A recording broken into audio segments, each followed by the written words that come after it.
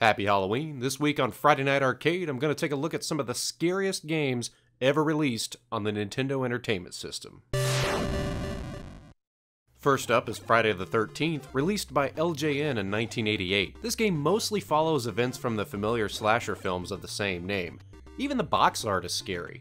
There's that homicidal, axe-murdering maniac Jason Voorhees right on the cover. I wasn't allowed to watch these movies as a kid, but I knew who he was, and it was unnerving seeing him on the cover of an NES game. You take control of camp counselors and have to defend the Crystal Lake campers against Jason Voorhees. Whether or not this game is actually good is certainly open for debate, but I have to applaud the designer's efforts for trying something different. The game is definitely unique, and I distinctly remember having a certain sense of dread playing it as a rental when I was a little kid. Most of the game takes place as a side-scroller complete with creepy scenery, zombies, and other random monsters. However, occasionally an alarm will go off letting you know that Jason is attacking children in one of the cabins. You have to make a beeline across the map before the timer runs out. If the timer runs out, Jason flat out murders a kid.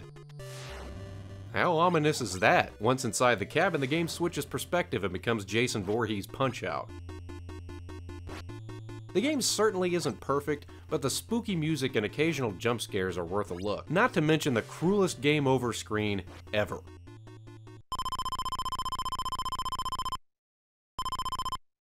Next up is Uninvited, a haunted house adventure game. This is part of the Mac Venture series of point-and-click adventure games from Kimco, which started off on Mac and PC before being ported over to the NES in 1991. These are some of my favorite games on the original Nintendo, and I had them all as a kid growing up. In Uninvited, you wake up after a car crash to find that your sister has disappeared. You go off searching for her in this nearby old mansion, and not everything is as it seems. These games give you a first-person perspective, and there's an inventory system as well as a series of commands on the bottom that you can use to interact with the environment and pick up objects. Death lurks around every corner in the form of zombies, hellhounds, demons, monsters, ghosts, and more. The most famous of which is this creepy Scarlett O'Hara ghost that the player encounters fairly early in the game.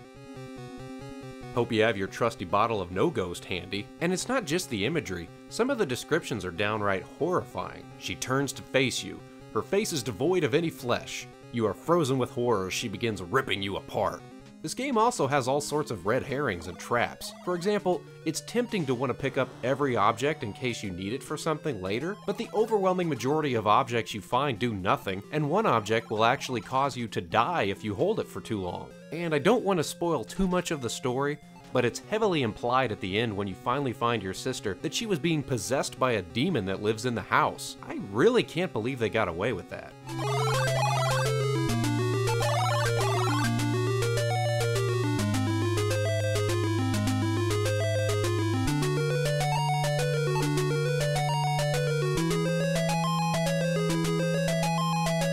Monster Party, released in 1989 by Bandai. You're a little kid named Mark who sees a falling star on his way home from a baseball game. It turns out to be this weird gargoyle creature from another planet named Bert. Bert takes you to his home world to fight off the evil monsters, and you both fuse together for some reason. Certain power-ups make you switch back and forth between Mark and the monster as you fight off hordes of creep-tastic monsters. Eyeballs, fishes with people legs, whatever these things are, and the bosses are even weirder. Killer plants, pumpkin heads, and this crazy looking Medusa monster. And then there's this giant spider. Sorry, I'm dead. Check out the art direction here too. At one point the first stage morphs into this terrifying landscape of horrific faces, bloody skulls, and these hands coming up from the ground. This is the stuff that nightmares are made of. Even the stage startup screen is soaked in blood. I'll never look at Gumby the same way again.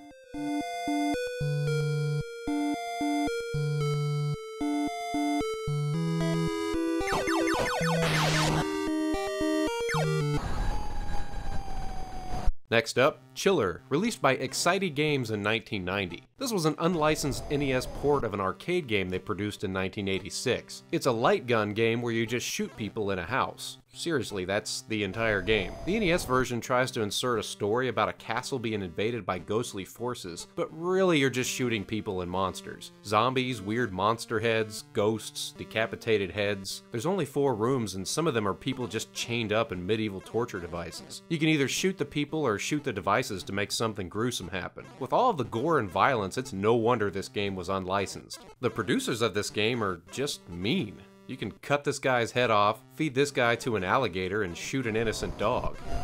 I don't mind violence in video games, but this just seems pointless. It's not by any means a good game, and I can only recommend checking it out for curiosity's sake and not much else.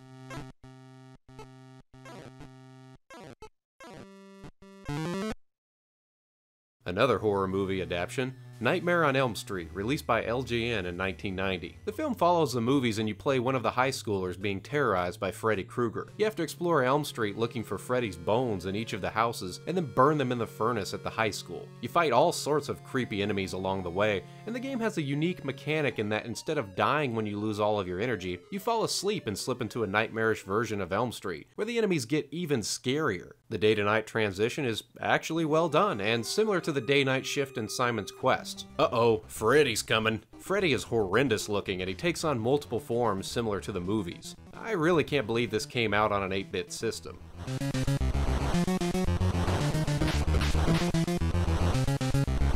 Last but certainly not least, Sweet Home was released in 1989 by Capcom. This game was so scary it was only released in Japan, although the game did receive a fan translation to English. It can actually be purchased as a reproduction cartridge today. It's based on a Toho horror film of the same name, which also came out the same year. The game also inspired several elements of the Resident Evil franchise that we know today. The story revolves around a small film crew exploring an old mansion. They enter the mansion in search of several famous paintings that were hidden by the artist that lived there, with the intention of making a documentary about recovering the paintings. But when the film crew enters the building, a terrifying ghost seals the door behind them and threatens to kill them. Now they have to find a way to escape before the mansion collapses or before the monsters that inhabit the place kill them all. It's no wonder this game didn't get a US release. It's a pretty terrifying concept compared to the usual kid-friendly NES lineup of the 80s. Once inside the mansion, the game consists of top-down exploration with several JRPG elements. You can control all 5 of the characters individually, or team them up in groups no bigger than 3. This keeps you on your toes because no combination of the characters is overly balanced. They all have their own special tools or abilities, such as a key, a med kit, a vacuum cleaner, a camera, as well as a lighter.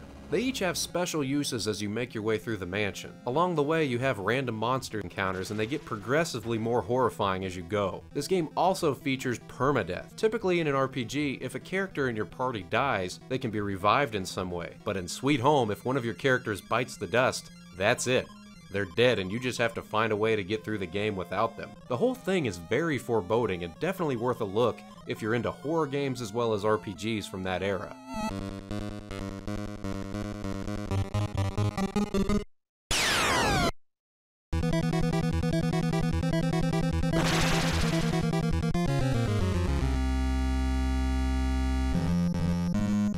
Well, that wraps it up for this week. I'd love to hear what scary retro games you played as a kid growing up. Did you play any of the games mentioned here, or were there some others that creeped you out when you were growing up? Let me know in the comments below and be sure to like the video if you enjoyed this. You can also subscribe to check out all of my other retro gaming content, and you can even pick up a t-shirt to show your support for your favorite D-list YouTube channel. Hey, thanks for watching everybody. We'll see you next time on Friday Night Arcade.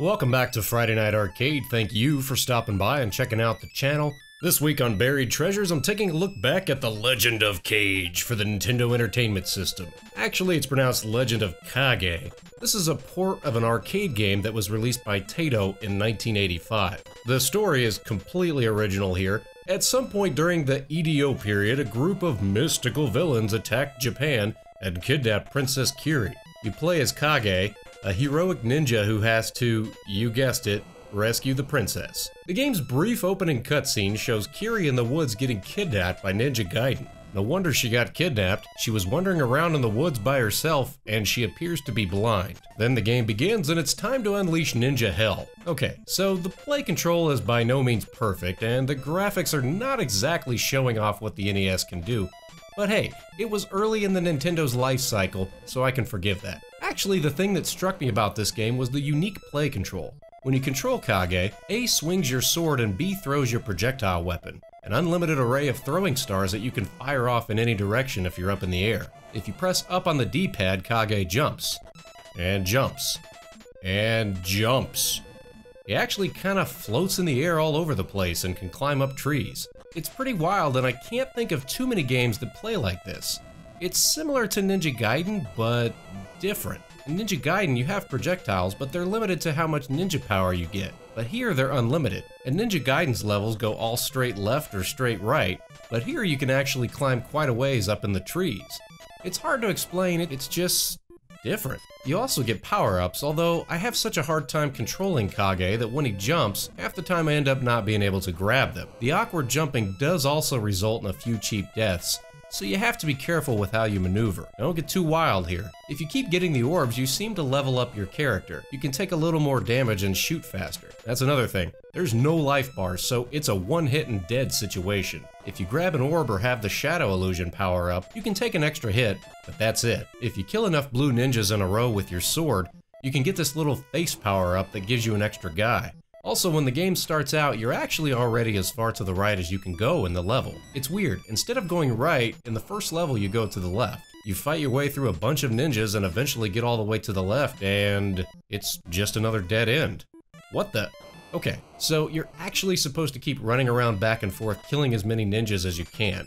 Keep killing the red and blue ninjas until the blue monks show up. Kill 3 of those guys, and then grab the scroll that kills everybody on the screen. Then eventually you have to fight a red monk who shoots Bowser's fireball. Kill the red monk and then you can break the curse over the forest and move on to the next level. There's some more video game crypticness near the end. After you enter the castle and free the princess, it seems like you make your escape back through the woods. However, I'm thinking maybe Kage needs to go back to ninja school because the princess ends up getting kidnapped again when she's walking right behind you. Now you fight the final boss, which in the NES version is a set of twin monks that look like Raiden from Mortal Kombat. At first you can't seem to do any damage to them. Well, that's weird. But there are these butterflies flying around. Turns out you have to shoot the butterflies 5 times and then you can take out the monks and save the princess. Again, the game is pretty short. There were only 5 levels, if you can call them that, and once you get good at the game, you can pretty much get through the whole thing in under 10 minutes. And when I say short, I mean short. After you make it through this secret tunnel, you're supposed to climb the wall to the castle. Here's the entire level.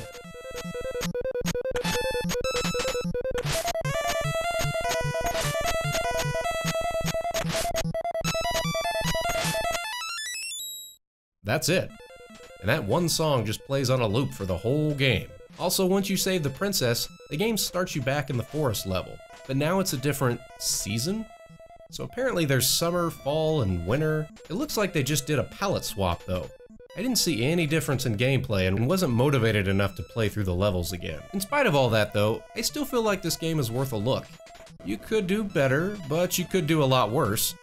It's kind of fun just floating around all over the place, cutting up bad guys with your sword and flinging ninja stars in every direction. It's just different from your usual platformer. If you missed this game growing up and just want to try something off the wall, see if you can dig this one up somewhere. Just don't pay more than a couple bucks for it. It also may be worth seeking out the original arcade version if you can find a way to play it. There are also versions of this game on the Amstrad CPC, the Commodore 64, the ZX Spectrum, and there's some remakes and re-releases on the Virtual Console.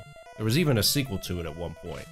Well, that's all for now. I'd be curious to know if any of you played this game. Did you play it as a kid growing up, or did you find out about it recently? Let me know if you played Legend of Kage and what you thought about it in the comments below. Hey, thanks for watching, everybody. We'll see you next time on Friday Night Arcade.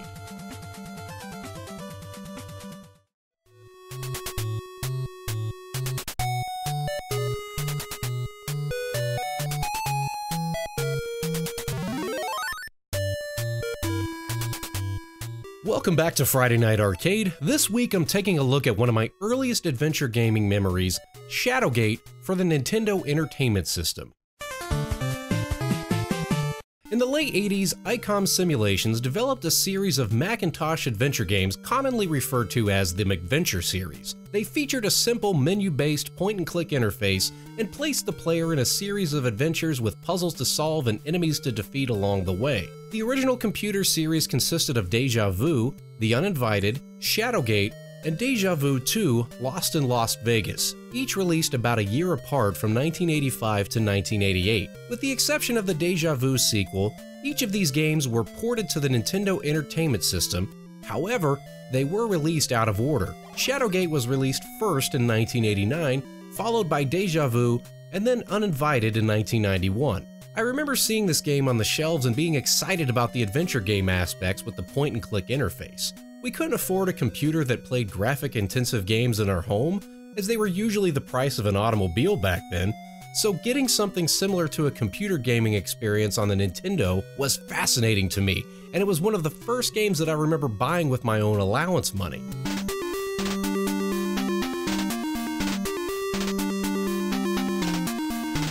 Shadowgate has a pretty straightforward story.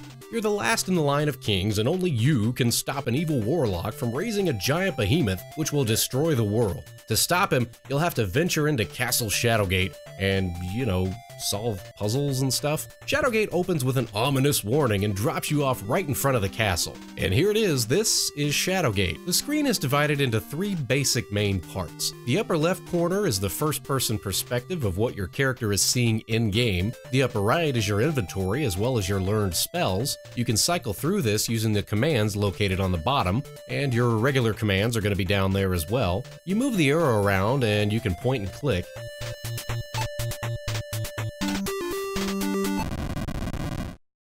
The commands are pretty straightforward. To move around, you either use the little nav screen on the lower left, or just click on the door you want to go through on the view screen.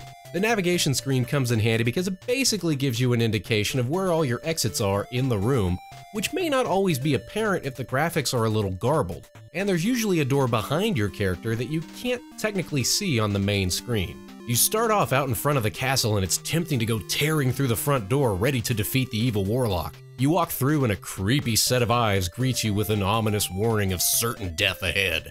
Then you attempt to proceed and you get a locked door. But wait, nope, another locked door. That's right, both of the doors in this first room are locked. You can look around, but the game just taunts you that you seem to be wasting your time, which it does often. The only items you can interact with are these torches on the wall and the rug on the floor. You can set the rug on fire. In fact, when in doubt in this game, just torch the rugs. You'll usually find something. But nothing really happens in this first room. It's a little cryptic, and to the uninitiated, it can leave you scratching your head and possibly even be a deal breaker. If you go back outside, the game warns of wolves off in the distance, and that's basically the developer's way of telling you the path lies forward, not backward. Also, I mentioned those torches, and that's important because they basically act like a timer on how long it takes you to solve all the puzzles and eventually beat the game. You have to keep at least one lit torch in your inventory so you can see where you're going. When the torch starts to die off, you need to light another one ASAP.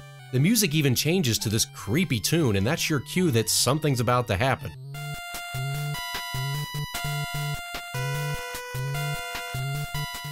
Run out of torches, and you're dead. You find more along the way as you explore the castle, and there are plenty to beat the game, but it's something to keep in mind.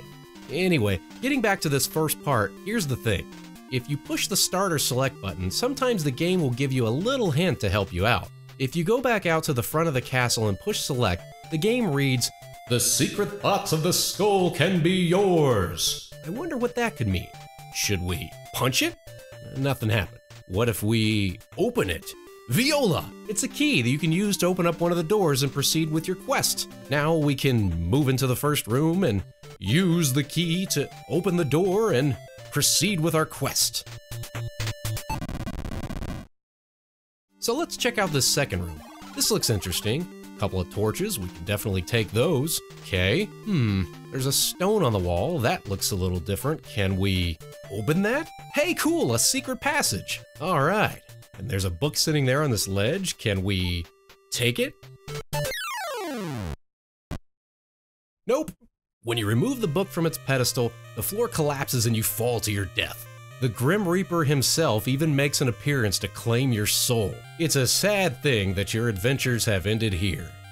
It sure is. So that's basically what this game is all about. Trial and error, solve problems, and see what happens. The cool thing is that you can save your game. Save early, save often, kids. This was one of the first games that I recall owning that actually had save functionality built into it, and I was always fascinated by that concept. The game's quest was so long and so epic that you may have to actually save it and come back to play it another time. Really though, it's because you're probably gonna die a lot trying to guess and check your way through the puzzles. So that's basically what this game is, just pointing and clicking your way through Castle Shadowgate, solving puzzles, and along the way you'll encounter trolls, wraiths, gargoyles, cyclops, mutant dogs, skeletons, werewolves, dragons, giant snakes, and whatever this thing is. The graphics may be a little simplistic, but I felt like the 3D environments were created well, and combined with the spooky music, gave just the right mood and ambiance for exploring this creepy old castle.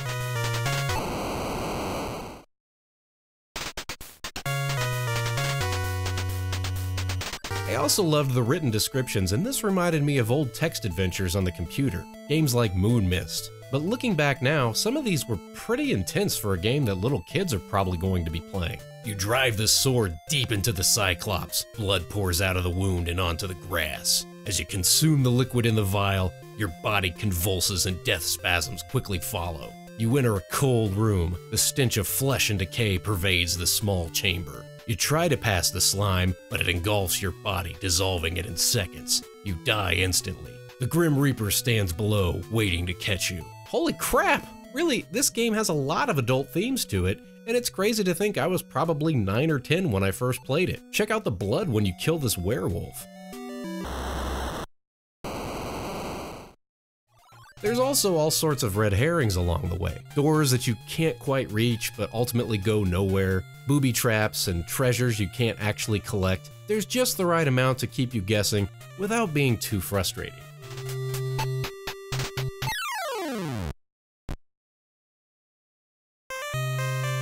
So as much as I enjoy this game, I have a rather embarrassing story to tell. Now you have to keep in mind, I was a kid when I got this, but here goes. I could not for the life of me figure out how to find the key to get past that first area.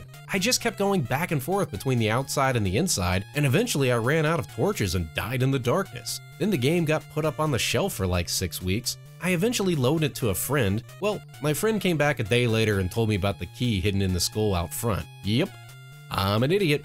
However, I feel as though little quirks like that are what spurred the way I play games now, where I'm constantly looking in every nook and cranny, trying to find out what the programmers may have hid in there.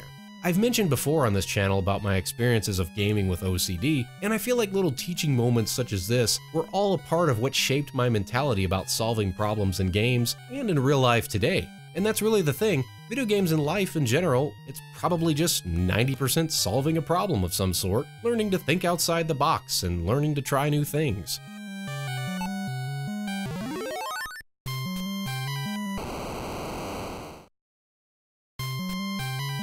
As for whether or not this game is worth playing today, for me personally, I'd say yes. It's a point-and-click PC adventure game experience right on your NES console.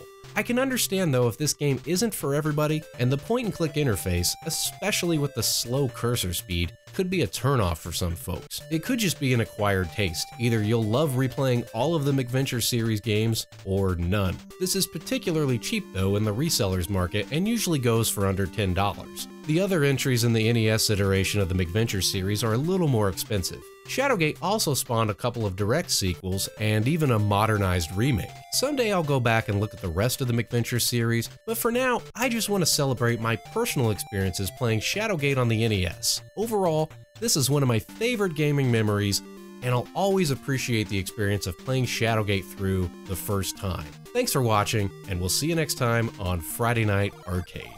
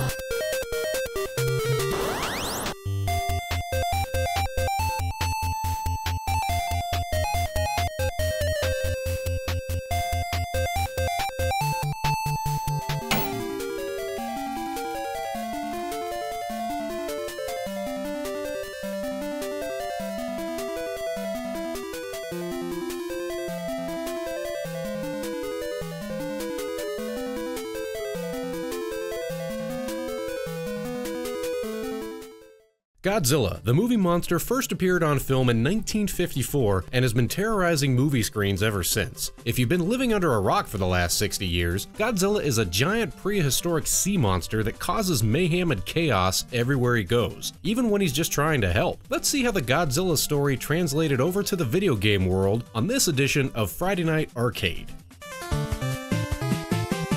Well, when it comes to Godzilla games, you can't go back much further than this. Godzilla first appeared in 1983 for the Commodore 64, developed by Glenn Fisher and published by Codeworks. It's a real-time strategy battle simulator where Godzilla will randomly appear somewhere on the map and start making his way toward Japan. You can strategize your attacks via land, sea, or air, although once he gets to shore, there's not much you can do except throw everything you've got at him and hope for the best. You can decide how many troops you want to send at him, but usually 75% end up dying in the process, and Godzilla just swats you away like flies. Occasionally, he'll go on a rampage, killing hundreds of thousands or even millions. It's possible to eventually beat him if you just keep using your resources, but odds are most of Japan will be dead in the process. You also have the option to nuke Godzilla, but if you do, 65 million people die, Tokyo is destroyed, and Godzilla will be declared the winner anyway. The moral of the story here is that nuclear weapons are bad, which was kind of the point of the original movies.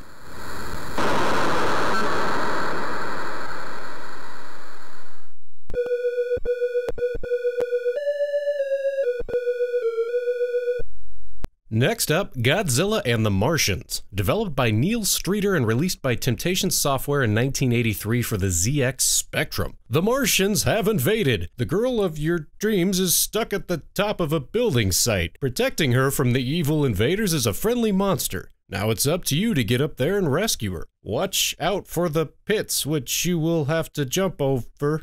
So, I guess it's a half-assed Donkey Kong clone with Space Invaders sprites instead of barrels, and the monster is protecting the girl at the top instead of holding her hostage? Well, that's something.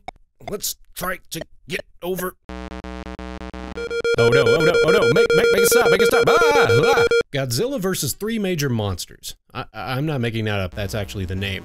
Developed and published in 1984 by Bandai for the MSX. Hey, now this is more like it. You actually get to control Godzilla, move around in 3 dimensions, and you can even shoot Godzilla's atomic breath. The game is pretty short. You basically just have to defeat 3 monsters. First up is Megalon, who tunnels up through the ground. Interestingly, once one of these tunnels is made, it stays on the screen and Godzilla can actually fall into it. Then you fight several Kumongas, and after that you fight King Ghidorah while protecting Manila. That's the son of Godzilla. I love the arcade sound effects, background details, and the sprites here. There's not much to it, but it's definitely a step in the right direction for early Godzilla games.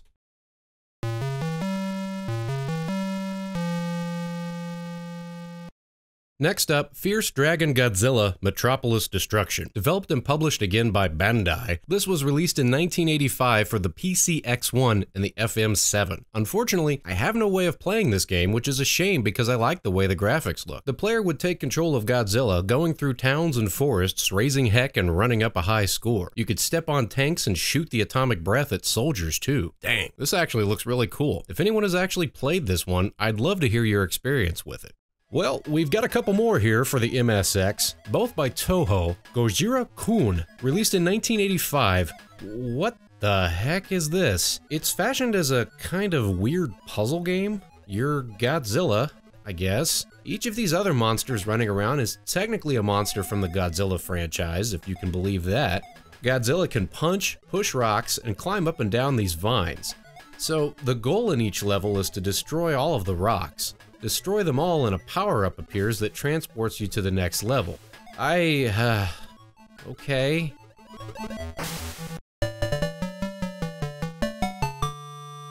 Monsters Fair, released for the MSX in 1986. This time you get to play as Mothra, or at least a Mothra larva?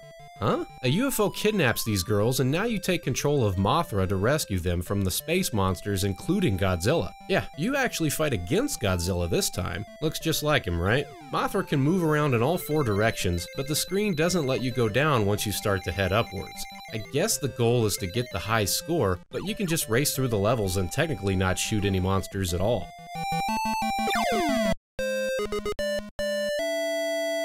The Movie Monster game, released for the Apple II and Commodore by Epix in 1986. This is my favorite of the bunch. Instead of a storyline, they opted for more of a caveman Olympics style game. You can play as Godzilla or a couple of other random knockoff movie monsters. A giant wasp called Spectra, the Glog, a giant tarantula called Tarantus, a giant robot called Mechatron, and the Stay Puft Marshmallow Man's half-cousin, Mr. Meringue. Oh, this is epic. You can choose the location as well as the type of scenario you want to play out. For example, in Berserk mode, the goal is to destroy as many vehicles and buildings as you can. In Escape, you have to get out of the city before the military destroys you. There's an option to destroy a landmark, and there's also lunch mode. You just go around eating as many people as you can, and you even have a hunger meter. And all of this takes place on a movie screen with an audience watching, the very essence of the Godzilla and monster movie genre. There's even little ads that run before each scenario, like this commercial for gummy glogs. And they took the time to make up little specific backstories for each character, and they're even scenario specific. He strode out of nowhere, a towering morass of sticky meringue. Some say he was cooked up in a bakery near Chernobyl. Others claim he was the second prize entry of one Mrs. Johansson in a bake-a-thon in Moorhead, Minnesota. Whatever the case, they call him Mr. Meringue, and now he's headed into New York, stuck on the idea of destroying the landmark. The actual game is isometric action where you move around in all directions and just smash stuff and eat people. The sound effects are fun, and it's cool just going around stomping stuff to bits.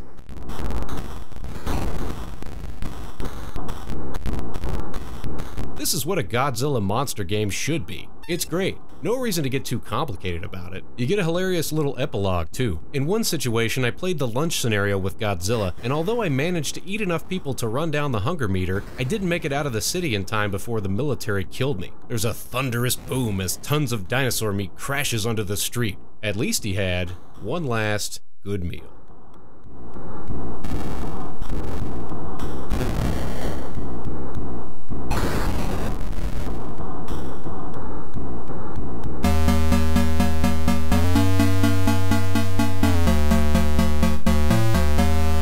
Rounding out Godzilla games on the 80s, it's Godzilla, Monster of Monsters, developed by Compile and released by Toho for the Nintendo Entertainment System in 1989. I like the story here. Somewhere in the future 2000s AD, Pluto and Neptune exchange positions in the solar system. Then Earth receives a declaration of war from an unknown planet that mysteriously appears. The invaders from Planet X attack Earth as part of their plan to conquer the universe using a fleet of space monsters. So the people of Earth do the only reasonable thing by sending Godzilla and Mothra into space to defend us. That's just awesome. So you navigate Mothra and Godzilla through space on these boards that look like some kind of intergalactic chess. Each space on the board is called a ring field, and you have to make your way through them all to defeat the invaders from Planet X. Along the way, you'll battle across space stations and planets every time you enter a ring field. The goal of each of these boards is to make it all the way through and take over the enemy's base on the other side. Then you get to move to the next board, which represents another area in the solar system, eventually making your way to Planet X. But the enemy has their own pieces to move across the board in the form of space monsters. If Godzilla or Mothra runs into one of these monsters, then you have to battle them. These are all monsters from random Godzilla movies or other miscellaneous monster movies, Gaiden, Hedorah, and Mechagodzilla, among others. Some of the monsters weren't even from Godzilla movies at all, which is a little weird. I would have liked to have seen a deeper roster of Godzilla villains to fight along the way, but to be honest, that's just the tip of the iceberg. This game has some serious problems. First of all, these monster battles are kinda lame. Despite the fact that you're in space and going across all these planets, the actual monster battles just take place in a vacuum of total darkness. There's no background at all. It's just two monsters battling in nothing. And there's also a time limit. If you take too long to defeat a monster, it just sends you back across the ring field board and the monster regains some of its life. Then if you manage to defeat one of the monsters, it doesn't matter because it just respawns in the next level, along with a new monster. By the time you get to the end, all of the monsters are sitting there waiting for you, and if you can somehow get through all of them, then you get to fight King Ghidorah. Unfortunately, getting that far will test the sanity of even the most skilled and patient players. Each one of these ring fields along the way is its own level, and they're an exercise in frustration. You can play as either Mothra or Godzilla, and neither one really gives you much of an advantage. Godzilla trudges across the screen all ploddingly, getting blitzed in the face by hordes of enemies, and it seems like he's constantly getting pushed back. These things are relentless, not to mention running into random obstacles like,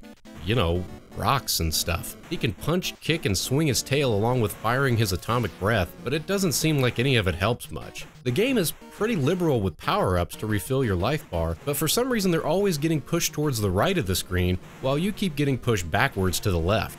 It's just a tease. Get over here.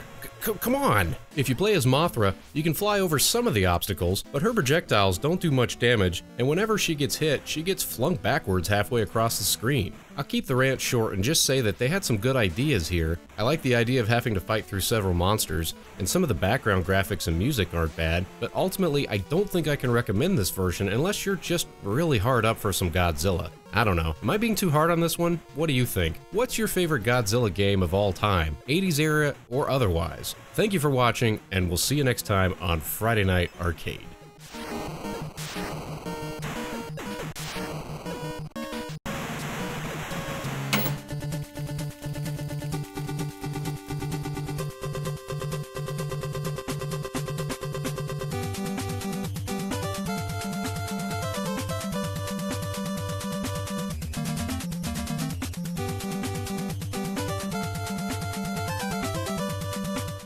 Meet Paul, the most unremarkable magician in the land of Murrelwood. Life was good in Murrelwood, peaceful, sitting around, drinking goat's milk. But then an evil wizard named Abaddon conquered Murrelwood and defeated all of the other powerful magicians in the land. Now Paul is going to have to show the world he's more than mediocre. The name of the game is Magician. Find out all about it on this edition of Friday Night Arcade. Magician was developed by Eurocom and released by Tyson in 1990 for the Nintendo Entertainment System. Magician is, for all intents and purposes, an action RPG, but it's definitely one of the more unique titles for the NES. For starters, despite being an RPG, you basically just go to the right. It's a little bit like Simon's Quest, but even more simplified. There's no overworld or exploring in that sense. Sometimes you have to backtrack a bit to the left to check out a shop or unlock a clue, but in general, you're just going forward. It's got all the things you'd expect from a basic RPG. You can talk to folks, enter shops, buy potions, items, and spells, and equip them on your character, but it's all just a bit different. For starters, your character has a hunger and thirst meter that runs down constantly, even if you're just standing in place. That's right, it's a survival RPG. It runs down fast, too. If you stand in place for too long, Paul starves to death and it's game over.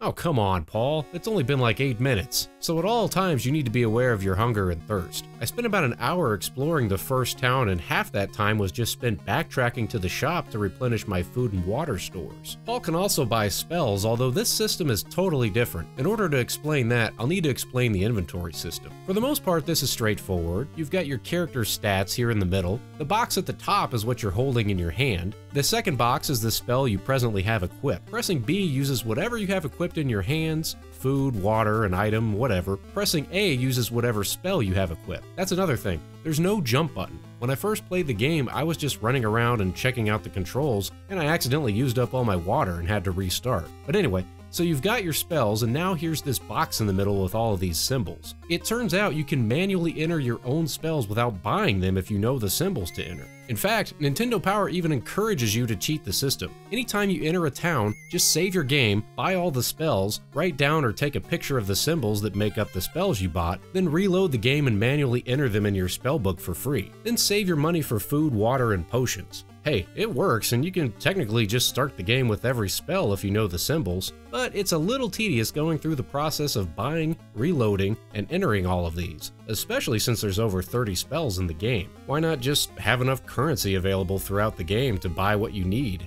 Sometimes the townsfolk will give you gold, or you'll find some from exploration, but it's just not enough. You can also experiment and just try to make up your own spell by entering in random symbols, but you'll probably just end up killing yourself. That's all just the tip of the iceberg though. This game has some issues that make everything more frustrating than it needs to be. So basically you just go around each area, exploring, talking to folks, solving puzzles, occasionally defeating enemies. When you're done exploring an area, you can proceed forward to the next area, but that's just it. Unless you've got your handy Nintendo Power to tell you what all spells you should have before you leave an area, it's possible to get stuck later in the game if you're missing a specific spell or item. Once you leave an area, you can't go back. So although technically it's possible to leave this first town, if I haven't collected all of the spells or the right items such as the sunglasses, I'll have to restart. The game does have a save function built in, but you have a limited amount of saves that you can use. And with the hunger and thirst meter always running in the background, it's tempting to want to save your game as often as you can. There's a finite amount of currency and items in the game, so you want to maximize your food and water reserves as best as possible, but the game does nothing to help you out in that department. Heck, you could starve to death just trying to talk to folks in a town. They walk the same speed as you and don't slow down. Chasing down everybody is a chore. Hey, come back! You basically have to wait for them to turn around toward you and then hit the talk button at the exact moment they intersect with your character. Defeating enemies is a bit of an ordeal too. It's not always clear what spell will inflict damage. You've got several offensive spells such as Axe, Fireball, Lightning, and so forth, but it seems like only 1 or 2 spells may actually work against a foe. You'll know a spell works if the enemy flashes gray, but otherwise it just bounces off of them. So you have to fire a shot, see if it works, then go into your inventory screen and cycle through to the next one until you find one that does work. Meanwhile, they're relentlessly pelting you with damage, and the whole time you're probably on the verge of starvation. And if you do find a spell that works, it will probably still take a million shots to defeat the bad guy. You can select the level of damage that you want the spell to do. Instead of spells just getting more powerful over time as your character progresses, you can just pick from 1 being the weakest or 4 being the most powerful. But you don't just want to always use the highest level because that will drain your mana too fast. Everything about this game is a constant balancing act. To further add insult to injury, not only is managing your food and water rations a constant battle, you can only carry up to 3 of each item. If you're at a store, it simply won't let you purchase more if you already have the max. You have to leave the store, consume the food, then go back in and buy more of it. So you're constantly budgeting time spent walking versus consuming food and water, and anytime you find a shop that sells it, you're going to want to stand outside and top off everything, then go back inside and restock your inventory. In the first town, they put the food shop near the start. After I was confident I'd found everything and was ready to proceed to the next area, I backtracked to the shop to top off my rations one last time before headed to the wilderness. Then my hunger and thirst were reduced by a large percentage just walking back to the end of town. Paul really needs to learn a metabolism spell. And later in the game you start finding treasure chests that contain food, but if you're already carrying the max of that particular item, you're out of luck. For example, here I was already carrying 3 pieces of bread, and when I opened up the chest, there was bread inside. There's no option to just eat the food while you're examining the treasure chest either. So okay, maybe I can just leave the treasure chest, eat the food to make room, then go back in and explore it? Nope. As soon as you leave the treasure chest screen, the chest disappears. Okay. A little later, I defeated a boss and a treasure chest appears. Alright, this time I'll be ready and just eat some food ahead of time. Nope. The treasure chest disappeared before I could even get to it, and my Lightfoot spell wore off, so I sunk in the marsh and died anyway. Aw, come on, what the crap, Paul? I really wanted to like this game. Story time, kids. Back in 1991, when 10-year-old me subscribed to Nintendo Power, Magician was featured heavily in the first issue I ever received in the mail. I remember reading all about it, looking at the screenshots and thinking, this must be an epic adventure. But I was at that age where your game library is pretty much relegated to whatever game your family bought for you for Christmases or birthdays, or whatever they had to rent at the local video store. So 27 years later, I was really excited about finally getting to try this one out for the first time. I feel like there's potential here. I like the graphic design and I love the music. It's one of the best original scores on the NES. Unfortunately, I just didn't have the patience to finish this one. If someone wants to make a ROM hack to slow down the hunger and thirst meter, add in a little more currency so you don't have to mess with entering all the spells, slow down the NPCs in town, remove or at least raise the max amount of items you can carry, and do away with disappearing treasure chests, well, then you've got yourself a pretty awesome little NES RPG. I don't know, what do you think? Did you play this one growing up, or perhaps discover it recently? Am I being too harsh? Thank you for watching, and we'll see you next time on Friday Night Arcade.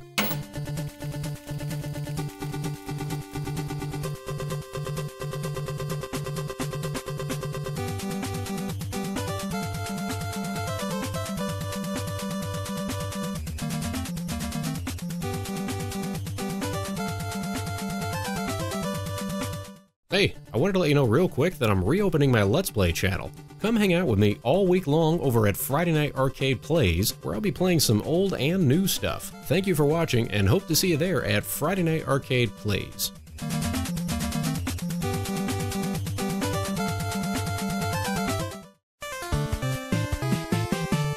Deja Vu was the first game in the McVenture series, initially released in various computer formats in 1985, although it wasn't ported over to the Nintendo Entertainment System until 1990. It technically came out after Shadowgate for the NES. These games were developed by ICOM Simulations and released on the NES by Kimco. I go into a little bit more detail about the overall McVenture series in my Shadowgate review, so for now, let's just stick to Deja Vu. Although the story is not at all related to Shadowgate, the interface is all pretty much the same. You've got your commands on the bottom, inventory on the upper right, and a first-person perspective of what your character is seeing on the upper left. You point and click with the cursor, which acts like a mouse pointer, and you can interact with the environment with these basic commands. It's too bad there wasn't some sort of mouse peripheral for the original Nintendo, because that would have been handy. But to be honest, back in the day when I was a little kid playing these McVenture games on the NES for the first time, I didn't know any better, so it never really bothered me. This time, instead of a heroic quest through a mysterious old castle like in Shadowgate, you plunge yourself into the seedy criminal underbelly of 1941 Chicago. The story is a murder whodunit with all sorts of film noir elements. You wake up in the bathroom stall of a bar with a terrible headache and blood all over your hands. You have no idea how you got there,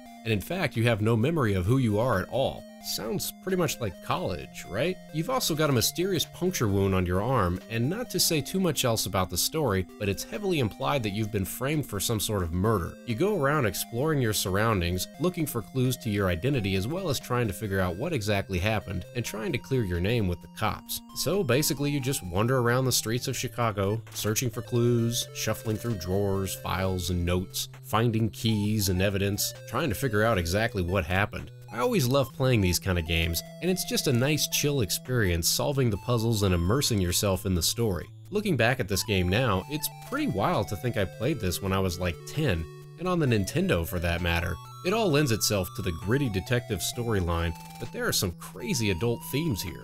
Your character has blood all over his hands when he first wakes up, you immediately find a gun, a mugger points a gun at you and flat out murders you if you don't defend yourself. Some crazy woman also murders you with a gun on the street if you're not careful. At one point you walk into a gun shop and buy guns and ammo, and the shop owner has a beer belly. There's car bombs and you can get blown up. When you're exploring someone's penthouse suite, there's a picture of a nude woman on the wall. You find a random dead body in this guy's office. It's violent too. Oftentimes the solution involves punching people. Technically your character was a former boxer, so for once in these games, using the hit command actually does something. You're just going around cold-cocking muggers, drunk hobos, and hookers right in the face. Some snooty butler giving you a hard time? In the face, buddy! And after that, you can hit the slot machines at the casino. Every 10-year-old kid's idea of fun, right? The descriptions in the game are in no way meant for kids either. Sometimes they're kinda hilarious, but sometimes they're pretty graphic. It's a 38 special.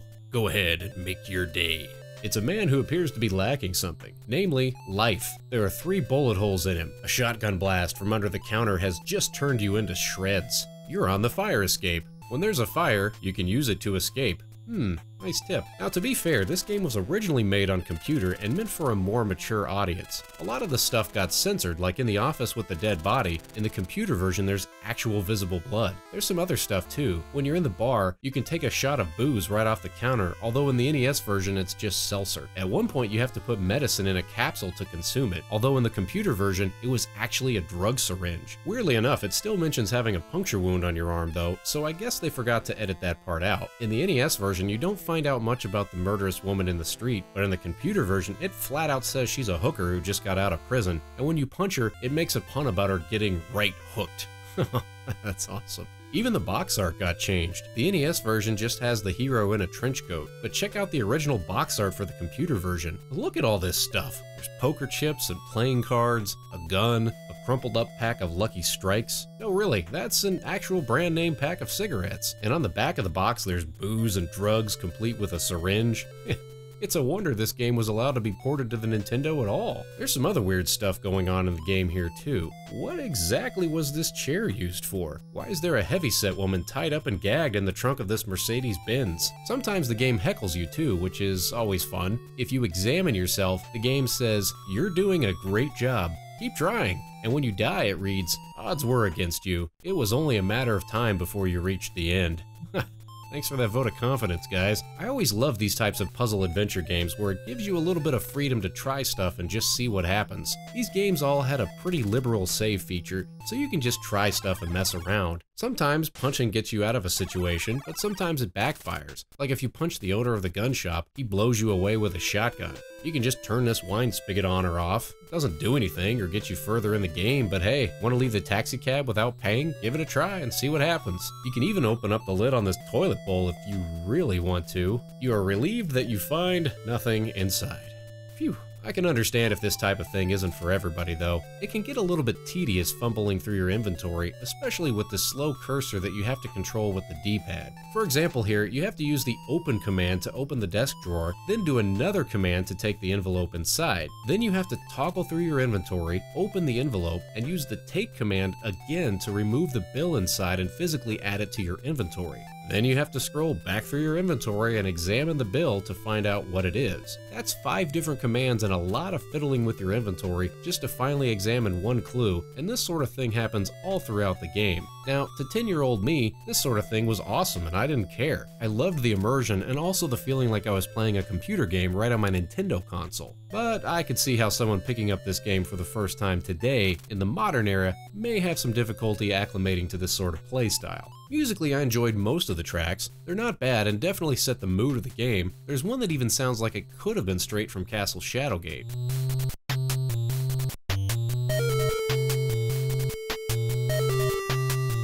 Overall, it's not bad, just maybe not as memorable as some of those iconic themes from Shadowgate. From a graphics standpoint, could be better, could be worse. You didn't really need spectacular graphics for a game like this, and you have to remember in the late 80s we weren't nearly as spoiled as we are today. All in all, I enjoyed this game a lot, both as a kid and now, but I understand if this isn't for everybody. These McVenture games are an acquired taste. You either love them or you hate them. Personally, I could have played through a new one every year if they would have made them. The interesting adult-themed storyline and relaxed playstyle, as well as the freedom to explore at your own pace, is just awesome to me. They did also make a McVenture sequel specifically to Deja Vu called Lost in Las Vegas, which I've not actually played yet. That one wasn't ported to the NES, although they did eventually release it as a combo pack for the Game Boy Advance. What do you think? Did you enjoy games from the McVenture series growing up, either on computer or on the NES? What are some games similar to this, but not necessarily part of the McVenture series that you remember playing? Did you have one in particular that was your favorite? I think for me my favorite is still Shadowgate, but I enjoyed all of these games a great deal, and the puzzles in Deja Vu make just enough sense to where it can be solved without a walkthrough if you're willing to put in the time. If you've never played it, give it a shot sometime and see what you think. Thank you for watching, and see you next time on Friday Night Arcade.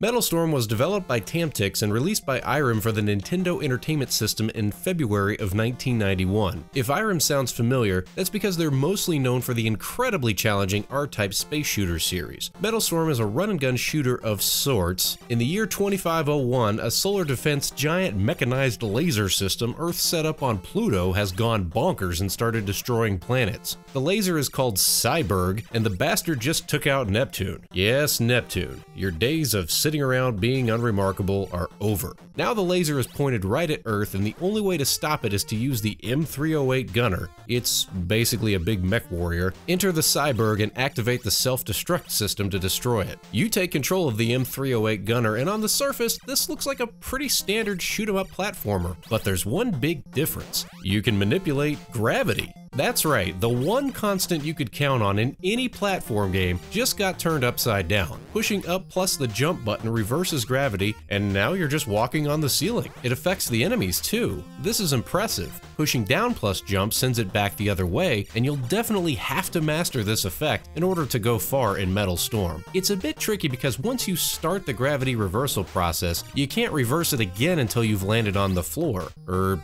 the ceiling. But you can jump and then reverse it while your character is in midair. This all performs very smoothly on the NES, and there's no limit to how many times you can reverse gravity.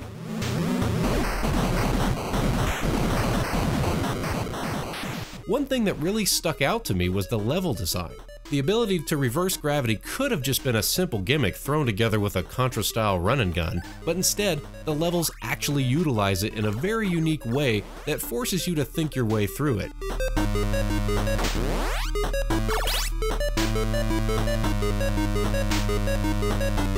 It messes with your mind too. The first time I ran across the ceiling to make it over a pit of spikes just screwed with all my video game sensibilities in a way that was wonderfully uneasy. Some of the levels also tend to scroll up and down in some sort of infinite space. You can even get stuck in a never-ending loop.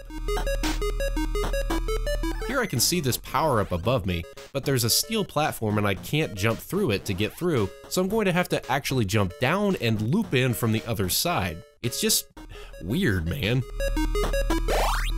Some of these platforms also allow you to pass through them only if you're jumping from a specific direction. So here, for instance, I have to reverse the gravity and stand on the ceiling, then jump from the ceiling to pass through this platform and move on through the level. There's all sorts of weird, intricate little areas like this with these single directional gates that open and close with gravity, and then these electrified pincers that attack you when you're passing through. Okay, so this game isn't quite as unforgiving as R-Type, but there's definitely some unfair deaths and trial and error along the way. Enemies that are placed in just the right spot, as well as areas that challenge you to master gravity reversal. You'll die often, but you've got unlimited continues and a generous password system, so it never really got frustrating. You can just keep trying until you get it right, and there's plenty of power-ups to help you out. Some shields, stronger weapons, and there's one that lets you launch yourself like a missile as you shift gravity. Graphically, the game looks great, although your character doesn't match the game's promotional artwork for some reason. Still though, it's detailed and the animation looks cool. This game also utilized a bit of coding wizardry to pull off parallax scrolling, giving levels a true sense of depth. This subconsciously adds to screwing with your sensibilities when you're shifting gravity and dancing on the ceiling. The music isn't bad, but not necessarily all that memorable.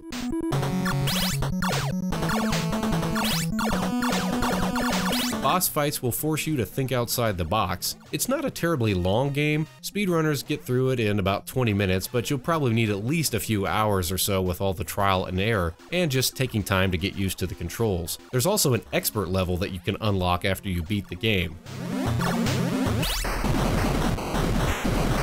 Really, this game is all about just spending time with the gravity effect and getting used to it. Like I said before, the first time I walked and jumped on the ceiling, it was awkward, and I wasn't at all confident my guy wouldn't just plummet to the floor. But after 10 minutes, it felt a lot more natural. It's a peculiar concept I'd like to see get utilized more, and I would love to see for this game to get some sort of reboot. Unfortunately, it's just always kind of lingered in 8-bit obscurity. Despite positive reviews and even a cover shoot on Nintendo Power, this game just never really took off, and that's a shame. It's expensive and difficult to find now too, and usually runs about $100 loose, so a lot of people may never get the chance to play it. I do recommend seeking it out and giving it a shot if you're into platformers and just want something different though. Metal Storm is a wonderfully creative stroke of brilliance that deserves to be experienced by all fans of the 8-bit platforming genre. So what do you think? Did you play this one growing up, or did you get a chance to play it later on at some point? Would you like to see a Metal Storm reboot at some point or another? Thank you for watching, and we'll see you next time on Friday Night Arcade.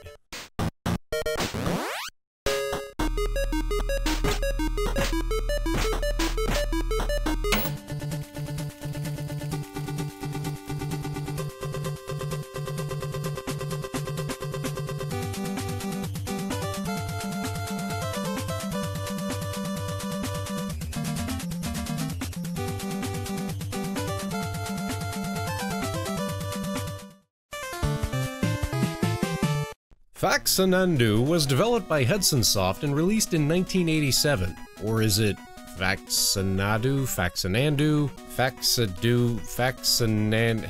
I don't know, but I'm sure no matter how I say it, someone will correct me in the comments. Thanks, Internet! It was supposedly a combination of Xanadu and Famicom, so I'm gonna go with Faxanadu. This was actually a spin-off from the Dragon Slayer series of games developed by Falcom for the MSX, although a lot of those games ended up on the Famicom at some point. You take control of a nameless hero who just returned from an epic adventure only to find that your hometown of Aeolus has fallen into ruin. You visit the king to find out what happened, and he tells you the dwarves that live at the top of the world tree found a meteorite with eerie powers. The dwarves went insane, started ransacking the town, and now all the wells are drying up. You're the last hope to defeat the dwarves and restore the town to its former glory. Makes perfect sense, right? Okay, good. So it's actually a pretty straightforward little RPG. You can walk around and talk to the townsfolk, as well as enter shops to purchase food, weapons, and armor. It reminds me a bit of the game Magician that I reviewed a while back, but thankfully this time there's not a constant hunger meter and thirst meter to deal with. One thing that's worth pointing out is that this game starts you off with virtually nothing. You have no weapons, minimal health, no way to defend yourself, as well as no gold to purchase anything. Or golds as the game likes to call it. So if you just go tearing off out of town without first gearing up, you won't last very long. First, you'll need to talk to the priest to get the elf ring so you're identified as a member of the town. Then jump over some spiked monsters and talk to the king where he tells you what's going on and gives you some gold. Now backtrack through the town and hire the martial arts guru to train you how to fight. This also restores your health a little. Then hire the magician to train you how to use magic, which restores your magic a little too. Next, go to the tool shop and buy a hand dagger and a potion. After that, you'll go next door to the key shop and buy a key because otherwise you won't be able to exit the town, of course not. Then go to the meat store to buy some dried meat that restores your health the rest of the way up. Okay, did you get all that? Now we're ready to go off exploring and head to the next town. Along the way, you'll run into monsters like bouncing skulls, spiked turtle shells that totally aren't from the Mushroom Kingdom, and zombies. The play control is iffy. Maybe I'm just getting old, but it seemed like I had a harder time jumping over the spiked shells without taking damage than I should have. The bouncing skull heads take multiple hits to die, and your dagger has a pretty short range, so you just kinda have to stand at the edge of their jumping pattern and keep swinging your dagger around like an idiot until they come to you.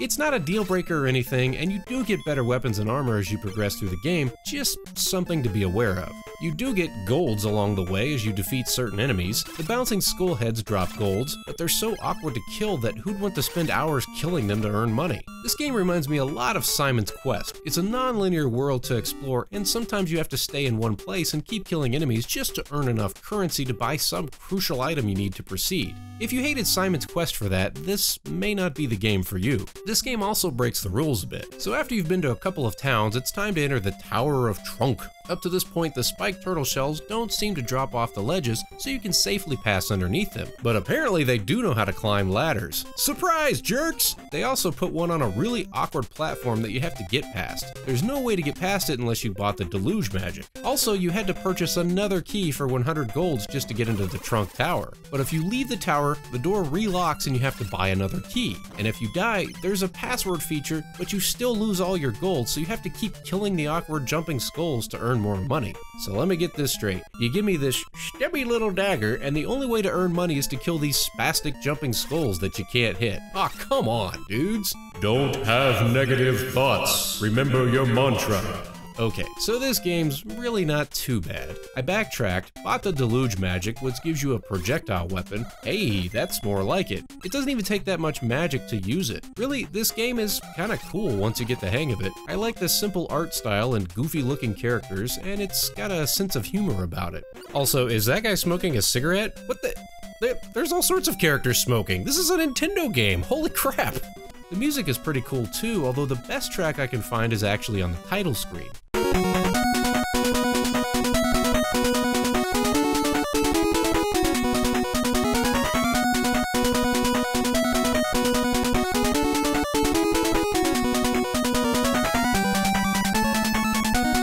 Overall, I feel like this game is worth checking out today if you don't mind some of the awkward mechanics. It's definitely not a run to the right, kill everything that moves kind of game. The enemies all have awkward patterns and you'll have to exercise some patience as you proceed. Still though, it's kind of fun just playing through the story, and I could see myself playing this one all the way to the end. It's a bit of a tease, but if you're motivated enough, you could keep killing these guys in the Trunk Tower that drop 100 gold every time, backtrack to this shop just outside of town, and buy the most powerful shield and second most powerful magic in the game. There you go. I feel like although this game definitely isn't perfect, you could do a lot worse. What do you think? Did you play this one growing up? I'd be curious to know your experiences with this one. If you enjoyed this video and you're new to the channel, here's a playlist with some of my other NES videos that you may enjoy. Thank you so much for watching, and see you next week on Friday Night Arcade.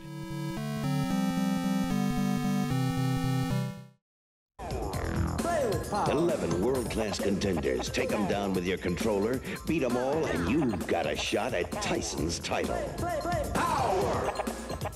Mike Tyson's Punch-Out takes a relatively simple concept and executes it in a nearly flawless and truly special way. It features simple gameplay mechanics, over-the-top memorable characters, and a lasting challenge that still taunts players to this day. Some even regard Mike Tyson as one of the hardest boss fights in the history of video games. Players are also still finding out secrets decades after its initial release. Let's take a closer look at this classic, from its roots in the arcades to its lasting memories on the Nintendo Entertainment System.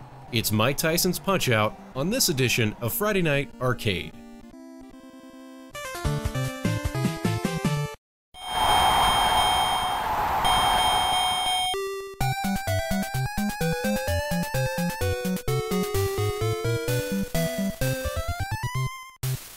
When most people think of Punch-Out, they probably go back to the 1987 classic released on the Nintendo Entertainment System that featured boxing champion Mike Tyson. However, Punch-Out originated in the arcades. Nintendo developed and released the arcade machine simply titled Punch-Out, first releasing it in Japan in 1983, and then later in Europe and North America in 1984. The general manager of Nintendo's Integrated Research and Development Division, Junio Takada, created the game alongside Makoto Wada. It's worth noting that Takada and Wada were also responsible for the creation of another short-lived series that is very near to my heart, Star Tropics.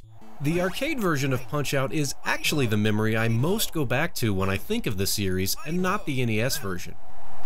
Body blow! Body blow! Knock him out! Boom! Body blow! Body blow! Knock him out! Come on! Come on! Uppercut!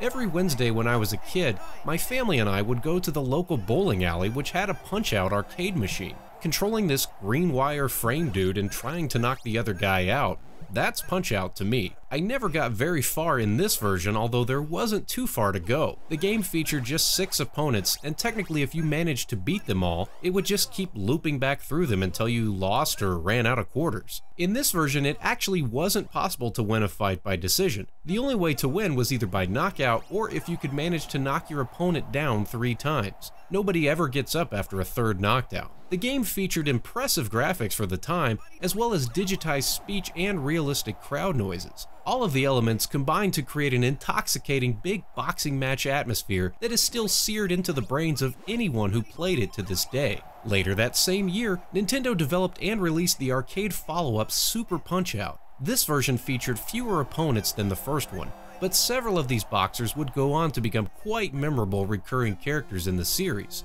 Nintendo later went on to release a special gold cartridge of Punch-Out in Japan for the Famicom as part of a Nintendo Famicom golf tournament in 1987. Only 10,000 of these special cartridges were ever produced, and they are highly sought after by collectors, often going for several $100s on the secondary markets. This version of the game had a few minor differences in gameplay and sound to the Tyson version that would be released a few months later, and also featured a different final boss fight.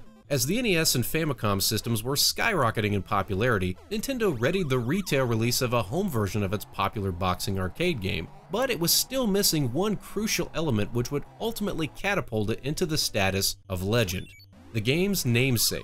While younger audiences of today may be more relatable to combat sports such as mixed martial arts and the UFC, in the 80s, the sport of boxing was still flourishing. Sugar Ray Leonard, Marvelous Marvin Hagler, and Evander Holyfield were dominant in their craft and household names for most sports fans. In the late 80s, a young man out of Brooklyn began turning heads as he seemingly walked through the competition and started climbing his way up the boxing ranks almost without effort. His appearance, menacing. His punches, devastating. His name, Mike Tyson. Nintendo of America president Minoru Arakawa saw one of Tyson's fights in 1986 and was so enamored by Tyson's physical dominance and otherworldly athletic prowess that he insisted they retain the rights to use his name and likeness in the upcoming Punch-Out release. For the paltry fee of just $50,000, Nintendo secured the rights for 3 years to call it Mike Tyson's Punch-Out. And not only would Tyson's name be on the box, but he would actually be featured as the final boss of the game, touted as the Dream Fight. In real life, Tyson was 31-0 and became heavyweight champion right around the time of the game's release. With Tyson at the seemingly peak of his popularity and athletic skill, he was the perfect final ingredient to make this game fly off the shelves.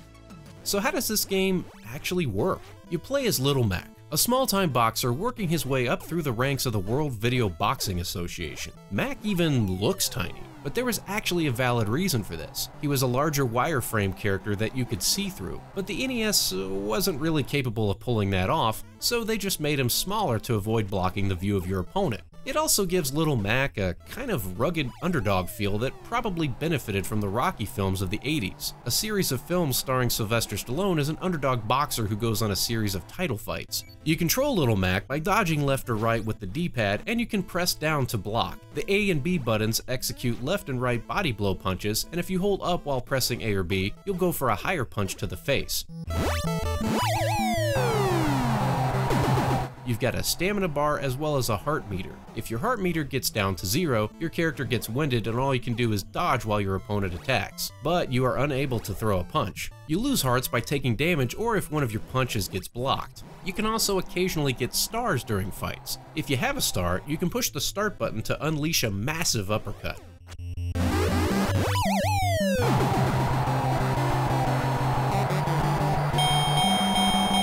If you get knocked down, you have to frantically tap the A and B buttons to try and get back up.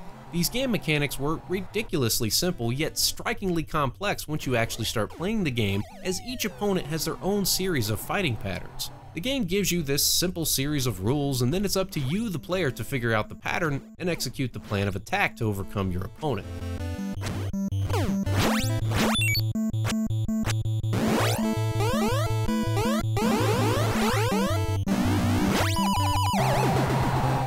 Speaking of which, a large part of what makes Punch-Out so memorable is the cadre of hilariously over-the-top and cartoonish opponents you have to take on as you progress through the boxing circuits. The game is nice enough to put you up against Glass Joe at the beginning. He's an aging boxer who's only won 1 fight out of 100. This is as close as you're going to get to a tutorial for the game, as he's pretty easy to take down. But after that, the difficulty really ramps up. Von Kaiser and his righteous mustache, Piston Honda and his Honda Dash attack, Don Flamenco and his Flamenco punch, King Hippo and his, well, I mean, look at him, he's freaking huge. And they all had some sort of specific pattern, typically with some sort of telegraph of their special move. With a little practice, you could figure out the exact time to land a punch and do serious damage. For example, Piston Honda steps back just before doing his piston punches, and he twitches his eyebrow just a bit before throwing a jab. Wait for his eyebrow to twitch, dodge the jabs, and then go in for some jabs of your own. King Hippo seems nearly indestructible when you first face him, but he also has a tell of his own. When he opens his mouth, punch him in the mouth, which will cause his pants to fall down, exposing a bandaged navel. You can then go in for some rapid low punches of your own. These characters all just seem to take on a life of their own and go beyond just being standard bad guys in a video game. As you progress, the characters get more and more over the top. Great Tiger has a pet tiger and wears a turban to the ring that lights up just before his special move. Soda Popinski was modified a bit from his arcade form. He was originally known as Vodka Drunkinski, a vodka-swilling Russian. This was changed in the home console version for obvious reasons. The taunts from the opposing boxers were also amusingly mean-spirited. That's another thing. Between each round, the opponent taunts you while you're getting terrible advice from your coach, who always looks like he's completely terrified. Join the Nintendo Fun Club? Gee, thanks for the tip, coach. No, seriously, this guy's useless. The only good thing here is that if you hold the select button on this screen, you can get a little bit of an energy boost in the next round. It only works once per fight though, so in a 3-round fight, you'll want to pick and choose your spots. Anyway, the taunting. They changed Vodka Drunkinski's name, but they didn't change any of his taunts, and he spouts off gems like, "I can't drive, but I'm going to walk all over you. After you lose, we'll drink to your health." He's just talking about soda, right? Great Tiger says, "So, a pussycat wants to fight a tiger, eh?" Nothing can quite compare to the experience of getting your butt kicked by a heavily stereotyped opponent and then rubbing your nose in it for a little kid playing video games in the 80s. Eventually, you'll make your way to one of the most imposing bosses in history. And no, it's not who you think. You know who I'm talking about. Standing in at 6'2", 298 pounds, Bald Bull is one of the meanest, fiercest opponents of all time. For most players, myself included, this was usually where Little Mac's story ended. When he goes in for his bull charge attack, it typically spells doom for the unsuspecting player the first couple of times through. Even if you manage to dodge it, he'll just keep doing it over and over again until one of you is knocked down for good. However, if you time a body blow just right during his bull attack, you can actually knock him down with one blow.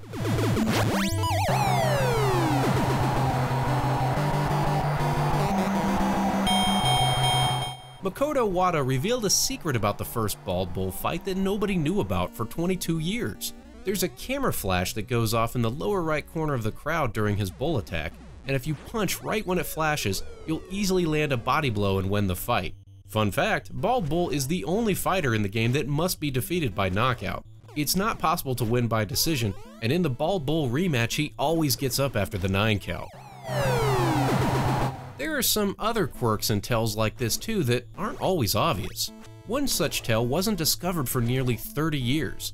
A Reddit user that goes by Midwestern Housewives posted a video on YouTube showing that in the rematch with Piston Honda, if you look closely at this bearded guy in the lower left corner of the crowd, he ducks right when Piston Honda goes in for a special attack.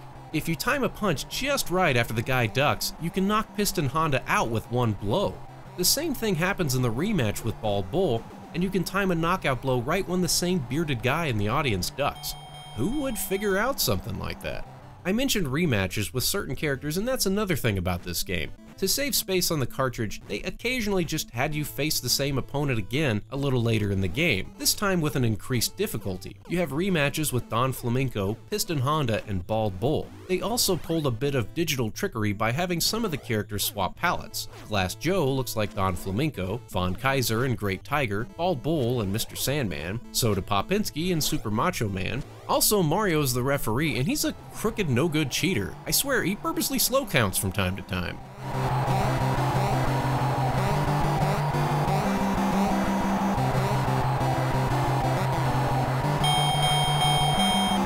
So, what makes this game so great?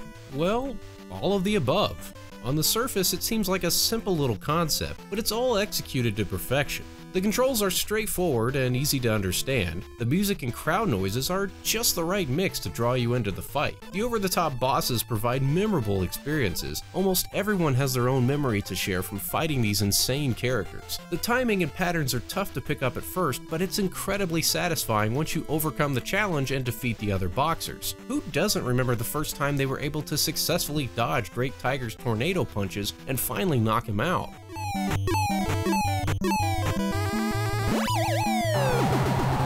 And the adrenaline rush of getting knocked out and having to wildly mash the A and B buttons to get Little Mac back to his feet, this all just works. It's perfect.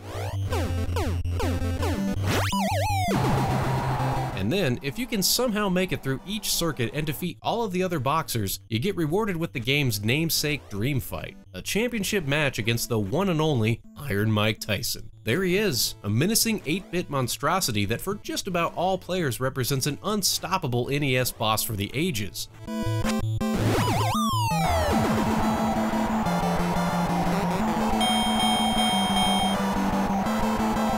His body may have been a palette swap of Piston Honda, but it didn't matter. It was technically achievable to beat Mike Tyson, either by decision or by knockout, but it may as well have been impossible because this guy was notoriously brutal. Seriously, this is it. If you want a challenge, fight Mike Tyson in Mike Tyson's Punch-Out. Even the best of the best will probably end up throwing their controller in a fit of rage. Up to this point, your opponents had some sort of pattern that could be figured out and exploited with a reasonable amount of practice, but Tyson has no straightforward pattern. He has certain attacks that he uses, but his timing is all over the place and it forces you to just be better at the game. You can't predict his moves, you just literally have to react. You'll need to master the controls, have lightning fast reflexes, and you'll probably also need a little bit of luck. It's definitely not something you'll be able to do in a few hours or possibly even a few weeks. Truth be told, I still can't beat this guy. If you pulled it off without cheating in some way, I'd love to hear about it in the comments below. But I just couldn't do it, no matter how hard I tried.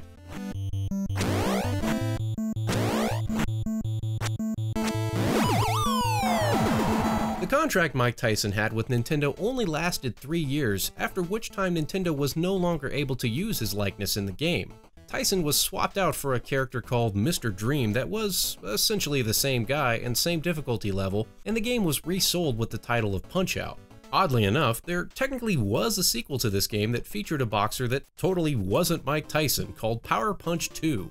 This was developed by Beam Software under the supervision of Nintendo. This time you play as Mark, tough guy Tyler, totally not Mike Tyson, and you have to travel through the universe beating up all of these alien boxers. It was originally going to be Mike Tyson's Intergalactic Power Punch, but after Tyson's personal life fell apart, they changed the name and took out all references to Tyson. Nintendo wasn't happy with the final version of the game, although it did eventually get officially published by ASC Games. Other sequels in the series were released, including a Super Punch-Out game on the Super NES, a Wii version of Punch-Out in 2009, and a different Doc Lewis's Punch-Out was released for free to certain North American Nintendo Club members. There were also a few spin-offs, such as the 1985 arcade machine Arm Wrestling. In 1985, there was also an unofficial port of the Super Punch-Out arcade game on the Commodore 64, ZX Spectrum, and Amstrad called Frank Bruno's Boxing.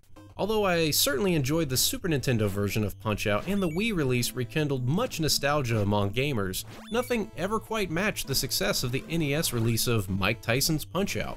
It went on to sell over 3 million copies during its original run, and is fondly remembered by gamers as well as critics. Nintendo Power ranked it as the 6th greatest NES game of all time out of a library of over 700 officially licensed releases, and it ranks fairly highly on just about any other similar list. It's a must-have for any retro gaming enthusiast, and if you've somehow missed it after all these years, I highly recommend picking it up and giving it a try. After all, Mike Tyson is waiting for your challenge. Well, what do you think? What are some of your greatest memories with Mike Tyson's Punch-Out? I'd love to hear how far you got in this game, whether as a kid or if you went back and tried again after 30 years. Hey, I do this sort of thing all the time here on this channel. If you enjoyed this, here's a playlist of other NES videos that you might also like, and you can subscribe for new videos all the time. You can also come hang out with me in a more casual setting on my Let's Play channel. Thank you so much for watching, and I'll see you next time on Friday Night Arcade. On this edition of Friday Night Arcade, we're going to take a closer look at some sequels to NES games that you potentially missed along the way. For various reasons, such as being released only in Japan or just being released on an entirely separate console, these NES game sequels fell through the cracks and a lot of folks probably never got a chance to see them. Let's take a closer look at some of these interesting titles on this edition of Friday Night Arcade. Upon defeating the final boss in the original Shadowgate game on the NES, your character is greeted by the king, who gives you his daughter's hand in marriage, and you're dubbed the High Lord of Westland. Cool.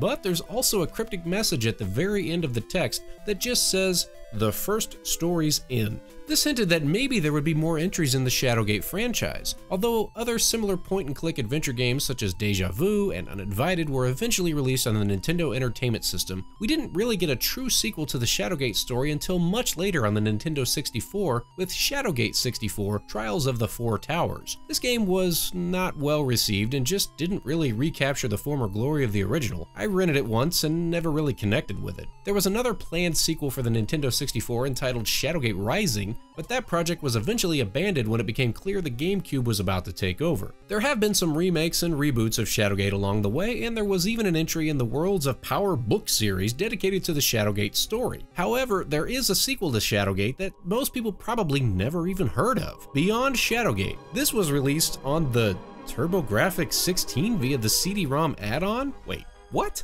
So let me get this straight. They made a series of point-and-click adventure games on the Mac in the 80s, ported them over to the Nintendo Entertainment System in a slightly different order, and then released a direct sequel to Shadowgate on the CD-ROM add-on for the TurboGrafx 16 system that hardly anyone owned or could afford. Huh. This was developed by ICOM Simulations 2, just like the other game, and released in 1993. This looks and feels like a Shadowgate game, so the interface is a little different. We've switched to a third-person view instead of a first-person view. Instead of pointing and clicking with commands at the bottom of the screen, you can use the select button to just switch your icon on the fly between various actions, such as examine, speak, or take. You can bring up your inventory and use items in real time to interact with your environment and solve puzzles. The graphics are a slick 16-bit upgrade over the original, and they even included voice acting to flesh out the story since it's all on CD-ROM.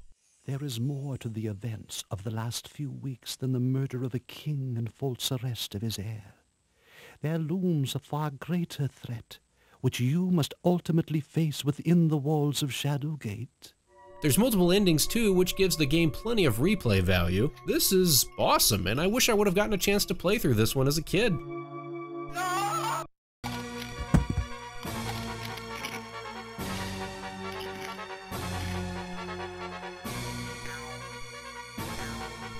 Gradius is one of my favorite space shooters, despite the fact that I'm terrible at Gradius and space shooters in general, but the fantastic music and cool graphic design always kept me coming back for more punishment. Unfortunately, US audiences were gypped out of Gradius 2 on home consoles. We got Gradius on the NES and Gradius 3 on the Super Nintendo, but Gradius 2 never saw a release outside of Japan on the Famicom in 1988 until recently on the Virtual Console. I want to talk about the Famicom version though, because they pulled off some pretty crazy things here. Konami used a special chip in the cartridge that pushed the Famicom hardware to its 8-bit limits, and it's a shame US audiences never got a chance to experience this. I can only speculate that maybe it never got a US release because Konami didn't want to fork out the extra production costs stateside that it would have taken to produce cartridges with the special chips. This game is a must-play for space shooter fans.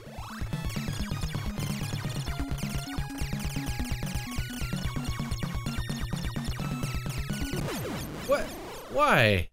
Super Mario Bros. 2. Okay. By now everyone knows the US release of Super Mario 2 was just a repackage of Doki Doki Panic because Nintendo thought the audience in the States wouldn't be able to handle the extreme difficulty of the real Super Mario Bros. 2. And you probably gotta look at this with the Super Mario All-Stars re-release on the SNES that had the original 3 Super Mario Bros. Games plus the real Super Mario 2 repackaged as the Lost Levels. I never could get into this version though because the 16-bit remixes of all these classic games just feels like entirely different games to me. I never spent much time with them. So I'm talking about the real, honest-to-goodness Japanese-only release of Super Mario Bros. 2, released as a disc for the Famicom Disk System. If you enjoyed the original, I highly recommend seeking out the real Super Mario Bros. 2, either on Virtual Console or somewhere. Playing through this is kinda surreal. It looks and feels like the first one, exact same music and graphics. It feels more like an expansion pack to the first game than its own original thing. But the difficulty is ramped up significantly with stage hazards like wind, poison mushrooms, trick warp zones that go backwards, and the stages were designed by the devil. You only get 3 lives, but you do get unlimited continues, so you can just keep trying. You can also play as Mario or Luigi. Luigi can jump higher, but he slides all over the place compared to Mario.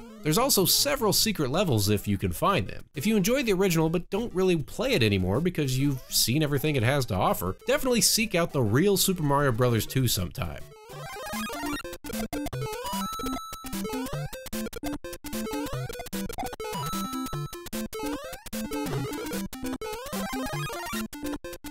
DuckTales 2. Well, okay, so this isn't exactly breaking news either, but a lot of folks missed out on this one. It was released in 1993, which is kinda late in the NES lifespan, thus making it pretty rare and hard to find these days, aka ridiculously expensive. A loose cartridge goes for over 150 bucks on the secondary market compared to the original, which you can get for like 15 bucks. DuckTales 2 is basically the same game, at least on the surface. Good music, similar graphics, and non-linear level design. It looks and smells a lot like the first game, except they added a power-up feature for Scrooge's cane, which you need to break bricks and open up new areas in the levels. This makes for some backtracking across levels that could annoy some players. Also though, the levels aren't nearly as pretty to look at as the first game. They're all just kinda dank and boring compared to the exotic locations from the first game. And the music, while good, isn't nearly as memorable. Overall, this game just kind of feels like an awkward remix of the first game. It's not at all terrible or anything. I mean, even a bad Capcom Mini-S game is still probably better than most of the other stuff out there, but the hefty price tag will probably prohibit most folks from getting a chance to check this one out, and to be honest, you're not missing much.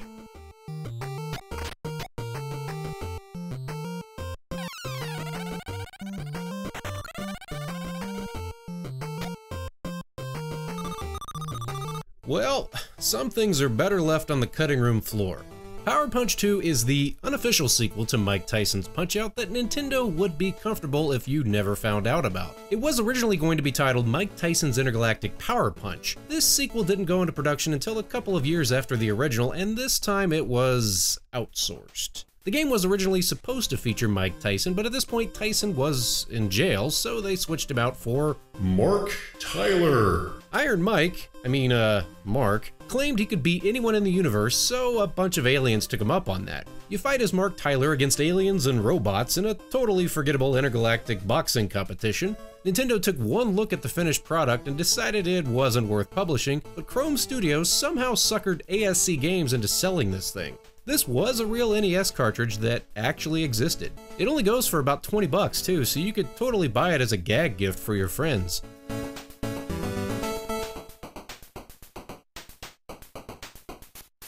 Well, here's another game I had no idea even existed. Blaster Master 2 for the Sega Genesis? I knew there were some Game Boy spin-offs, a PlayStation version, a WiiWare version, and another on the Switch, but Blaster Master on Sega Genesis? Blaster Master was one of my favorite games on the NES. If you've been watching this channel for any period of time, you ought to know because I use the Stage 1 music almost all the time for my outros. Blaster Master 2 builds upon the gameplay of the first one where you can move around in a somewhat non-linear level, either in your tank or on foot. If you've never played Blaster Master, it's a lot like Metroid in that you travel around exploring levels and finding power-ups or items that help you proceed with the mission, rather than simply just moving left to right. I wish I could say I enjoyed Blaster Master 2, but it didn't necessarily grab me the way the first one did. Sunsoft outsourced the development of this one, and it shows. Right away, the music isn't nearly as good. Gone is that epic score from the first game, and it's replaced with that generic Sega Genesis twang. Ugh.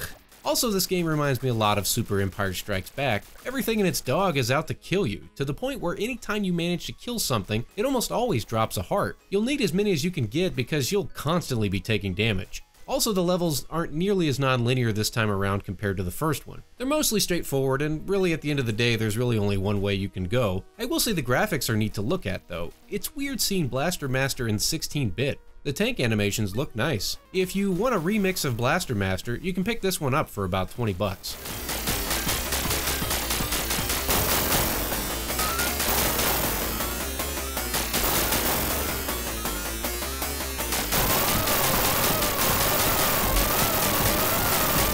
Well, here's another one I never knew about, Hudson's Adventure Island 4, or it was called in Japan, This was another sequel that never made it out of Japan, and fun fact, was the final officially licensed release for the Famicom in 1994. These games are platformers best described as Metroidvania-style adventures with all sorts of power-ups and different worlds to explore. You play as Master Takahashi, and you have to save all your friends from the Eggplant Wizard. Makes perfect sense, right? I always loved reading about the Adventure Island games in Nintendo Power, and they looked ridiculously fun, but unfortunately I just never got a chance to spend any real time with them as a kid. None of the rental stores in our area carried them, and I didn't know anyone that had them. And now there's a fourth one that I'm gonna have to get into that I didn't even know existed. Geesh, my video game backlog is really piling up. Someday I'm gonna have to go back and spend some more time with this series on this channel.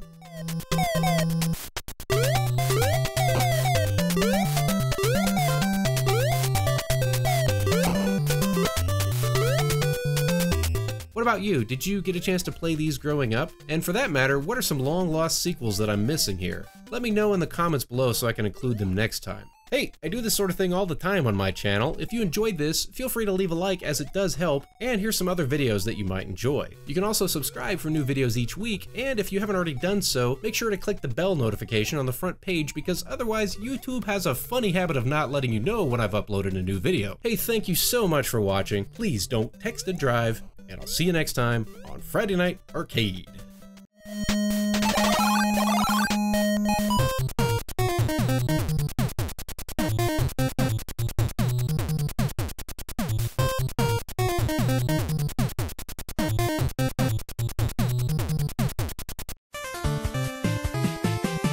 Welcome back to Friday Night Arcade. My name is Aaron, and this week we're kicking off the October Halloween season by taking a closer look at one of my favorite spooky titles for the Nintendo Entertainment System, The Uninvited. It's a good old-fashioned haunted house tale and part of the McVenture series. I've covered the McVenture series before on this channel, so I won't go too much into it, but this was a series of first-person point-and-click adventure games developed by ICOM Simulations. They were originally released on computers in the mid-80s and ported over to the NES in a slightly different order shortly thereafter. The characters and stories of these games were unrelated, but the gameplay was basically the same across the board.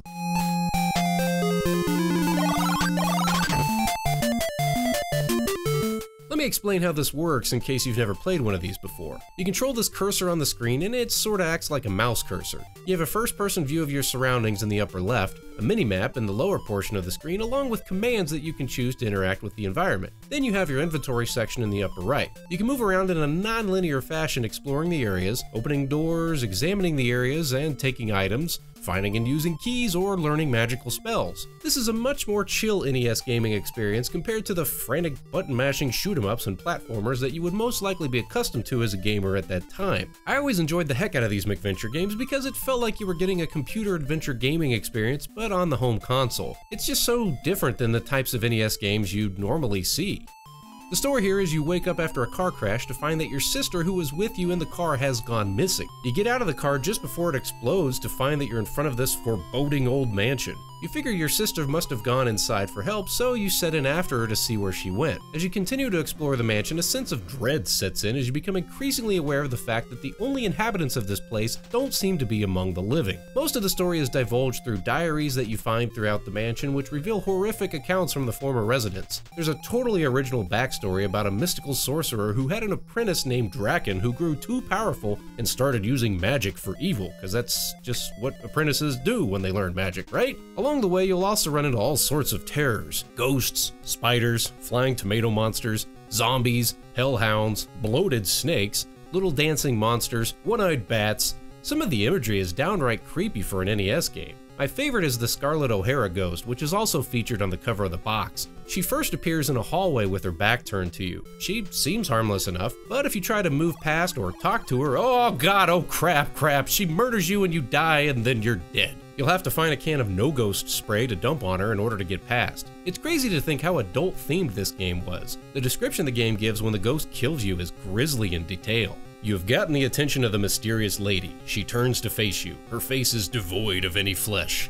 You are frozen with horror as she begins ripping you apart. She laughs hysterically as your body slumps to the ground. There's more like this too. When you find the ghost of the butler that used to live in the mansion, if you don't do just the right thing, he slimes you, and the slime is acid. The screaming apparition's misty form engulfs you and you become covered in a thick, sticky goo. It's acid. It doesn't take long for it to dissolve your body. Holy crap! This would be a good time to mention that you die a lot in this game. It's a good old-fashioned try-it-and-die adventure game, but with the save feature as well as a liberal continue option that just starts you a screen or two back, it never gets annoying or over the top. Sometimes it's fun to just find more ways to die to see what kind of grotesque imagery the developers put in there. Check out this horde of zombies you stumble across in the maze, especially when you see a close-up of their face. Ugh. There's also this weird cell where the inhabitant is just standing there. In the computer version, he's actually holding his own decapitated head, but the Big N had them tone down some of the violence a bit for the NES release. Still though, it looks like he has blood on his hands, and every time you die, you're greeted with this creepy blood-red skull, which still somehow made it into the NES version. There was a lot of text that got censored too for the NES release, like some of the descriptions of the deaths, which is crazy considering what made it in, and they changed some of the religious overtones. In the computer version, you find a cross that you use in the final battle, but on the NES it's replaced with a goblet which has holy water in it. Another thing, the original address for the mansion was 666 Blackwell Road. That got edited in the NES version, but the envelope still reads that it was addressed to Master Crowley. I'm not sure if Nintendo just missed that reference or didn't put two and two together, because that was most likely a reference to Aleister Crowley, who's pretty much the founder of modern Satanism. Remember the song Mr. Crowley by Ozzy Osbourne? I'll put a link in the description if you want to check out more of the side-by-side comparisons of what got edited out for the NES release.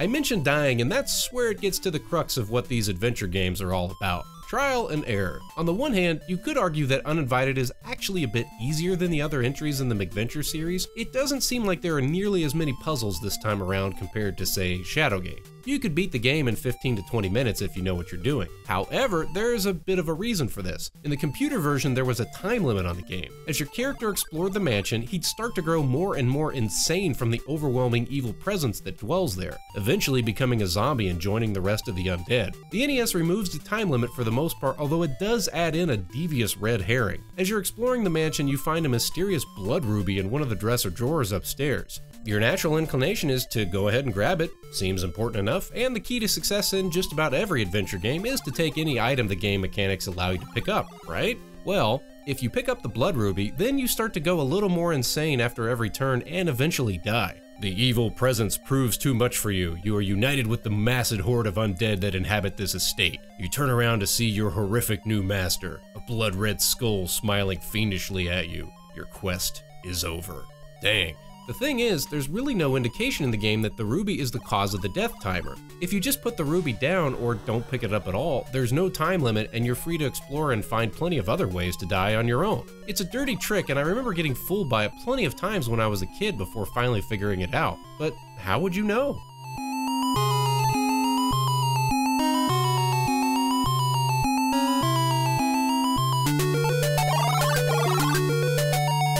Furthermore, this game, more than any other game in the series, has so much useless crap to pick up. In the computer version, you could only carry a total of 15 items. However, in this version, you have unlimited carrying capacity, and you're going to need it to carry the haul of over 60 obtainable items scattered throughout the mansion. This whole place is like sifting through your grandparents' boxes at a rummage sale. Spatulas, pots and pans, kitchen knives, serving bowls, jars, flour, ink blotter. Ink blotter? What am I supposed to do with an ink blotter? Some of the puzzles make sense, like if you search the couch at the front of the house, the description tells you that it feels like there is something hard sewn into it. Use one of the kitchen knives to cut open the couch and you'll find a key that you can use to unlock several things around the mansion. Hey, that seems logical. But in other instances, like with the butler ghost, would you guess that you're supposed to find a can of pesticide, use it on the ledge where you see the spider, leave the room and come back in so the spider walks across the ledge where you sprayed and gets paralyzed? Pick up the paralyzed spider and then carry it to the butler's quarters and throw it at the butler ghost because he's terrified of spiders. Then you can get the diary out from behind the picture on the wall. Who would think to do that? To my knowledge, nowhere in this game does it give you any indication that this ghost is terrified of spiders. At least in Shadowgate or Deja Vu, for the most part, if you're patient and explore the areas carefully, you can get through the game solely on in-game hints the developers sprinkled in there. But that's all fairly minimal here with the Uninvited. I remember getting through this as a kid, and I'm pretty sure I had to just go around using every item in the inventory until I figured out a solution. Just going around flinging spatulas and flour at ghosts until something happened.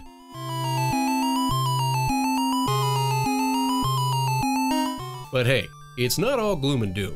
Here's an adventure game tip from your old Uncle Aaron. In most of these games, there's a place where you can dispose of items that you're carrying. In Shadowgate, you could throw items into the fountain at the back of the castle. In Deja Vu, you could throw items away in the sewers. Here in Uninvited, you can throw them in the backyard behind the mansion. But here's the thing, the developers are nice enough to throw up a red flag and have the game stop you if you try to throw away an item you actually need. So just pick everything up, walk out to the backyard, and toss every item on the ground that the game will allow. Whatever you have left in your inventory afterward is crucial to your quest, which should save you on some trial and error later on. No wonder these ghosts were always trying to kill me. I basically broke into their house, cleaned out their pantry, and threw everything in the yard. Probably looks like an estate sale threw up back there. This game also has a sense of humor about it, and it doesn't take itself too seriously. For example, when you're in the church, you find a secret passage that goes to an underground tunnel. If you try to go down the tunnel, the game warns you not to go down there because there's a giant spider. You really don't want to climb down there. There's a spider down there that's bigger than a bread box. No, really, that spider is bad news. Don't try to go down there. Of course, you go down there and, well, what do you know? It's a giant spider. It crushes your tiny body in its large, powerful jaws. This game has a few fun callbacks to other entries in the McVenture series as well. For example, as you're exploring the maze, you find a gravestone marked with the name Ace Harding. That's the detective from Deja Vu. Also, if you try to play the phonograph in the game room, it briefly plays the main overture from Shadowgate.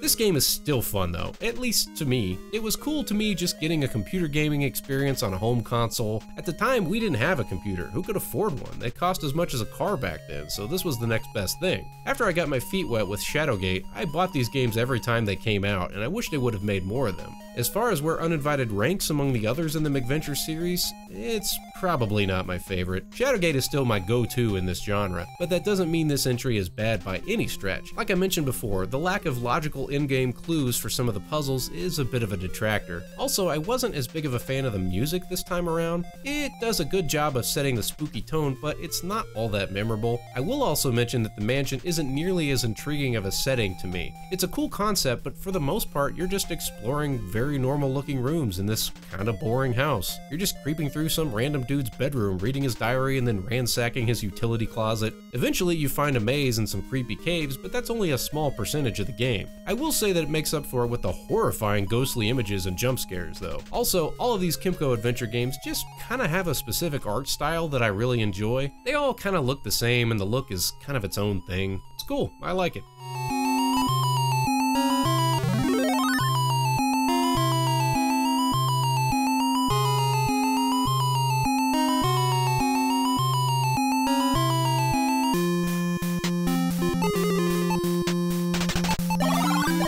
I do have to comment on the ending of the game, so there be spoilers ahead, yarr. By the time you get to the end of the caves, you find this Shang Tsung looking guy who tells you the rest of the backstory about Draken. Then you thaw out this big chunk of ice, and it turns out Draken was just frozen there the whole time. His body floats down the caves, and then you're just standing there with his sleeping body. The solution is literally to just kick him into this pit in the middle of the room. That's it. No big epic final showdown or anything. Then you climb up a staircase, and you're just instantly back in the mansion. This time you can hear your sister screaming. When you find her upstairs, she's possessed by a demon, and the solution is to just throw holy water on it. Boom. That's it. It just doesn't have the same grandeur or scale as the final battle with the behemoth in Shadowgate and having to find and assemble all the pieces to the weapon before the big showdown. I realize I'm nitpicking here. Don't get me wrong, this is still a good game. It just feels like kind of a letdown for a final battle.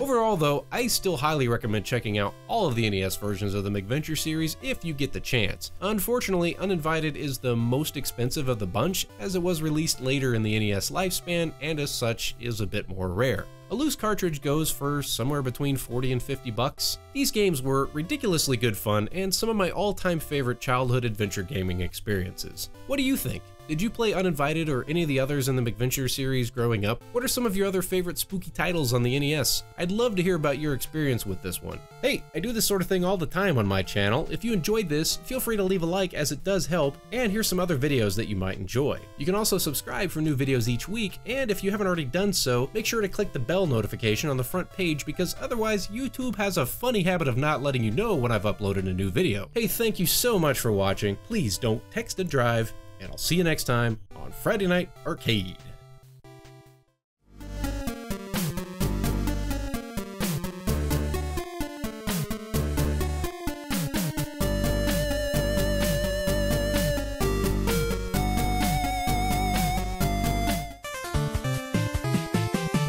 Well, here's something you don't see every day, a movie-based NES game that doesn't absolutely stink. Gremlins 2: The New Batch was released for the Nintendo Entertainment System in 1990 and loosely follows the events of the film. The game was released by Sunsoft, so you know it's probably pretty good. The movie actually lends itself to a video game fairly easily. In the film, the old man that owns Gizmo passes away, and Gizmo ends up in a Manhattan high-rise where there are these scientists that try to do experiments on him. Of course, Gizmo ends up getting water spilt on him, and more evil Mogwai are born and eventually turn into gremlins. But this time, some of the gremlins end up getting extreme mutations. Vegetable gremlins, a gremlin made of electricity, a hybrid bat gremlin. This gave the developers something else to work with, besides just having Gizmo fighting a bunch of gremlins that all look the same. You take control of Gizmo, and the gameplay consists of top-down action inside the Manhattan high-rise with all sorts of enemies to deal with. Mines, bats, giant tomatoes, and of course all sorts of gremlins with various abilities. They also threw in tons of hazards like bottomless pits, spikes, moving platforms, and lava. Who designed this building? You eventually start to find weapons upgrades, and you can find temporary help from items like the pogo stick.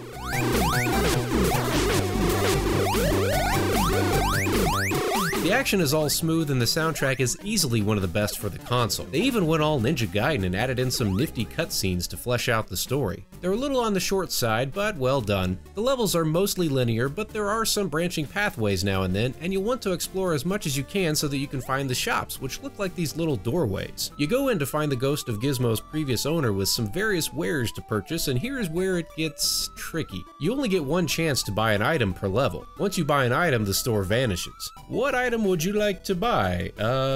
Yes? Once Gizmo buys an item, the store disappears and you can't buy anything again until you find the shop in the next level. Lather, rinse, repeat. The in-game currency consists of these crystals that look like orbs. You find these all over the place by defeating enemies. I found myself racking up tons of these, but then you only get one chance to actually buy an item. Your options usually consist of a balloon, an extra life, a heart, or occasionally a power canister. The balloons are actually fairly helpful. If you fall into a hole, the balloon automatically picks you up, and then you've got 5 seconds to float around and find a safe spot to land. Extra lives are self-explanatory, and hearts not only refill your energy, but they give you an extra heart container. The power canister gives you a multi-shot power-up that lets you shoot in 3 directions. Unfortunately, the enemies never drop hearts, but they drop plenty of crystals. My issue with this is that the game's difficulty spikes pretty hard after you get through the first level. These levels are typically cramped pathways with pits or spikes in all directions. Gizmo doesn't move super fast either, but the enemies all spaz out all over the place, so oftentimes it's simply not possible to get through an area without taking at least some damage.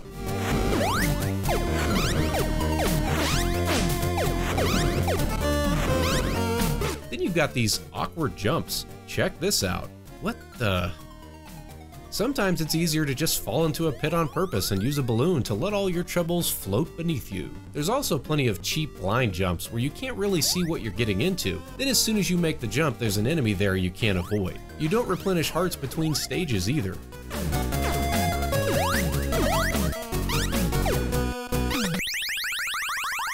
My point is, since the enemies never drop hearts, you'll constantly be begging for a heart, and by the time you stumble across one of these shops, you may have to waste your chance on a heart rather than getting the all-too-important power canister. But odds are you may want the power canister, especially for the boss fights. It's a dilemma that you'll constantly be dealing with as the challenge skyrockets in the later stages.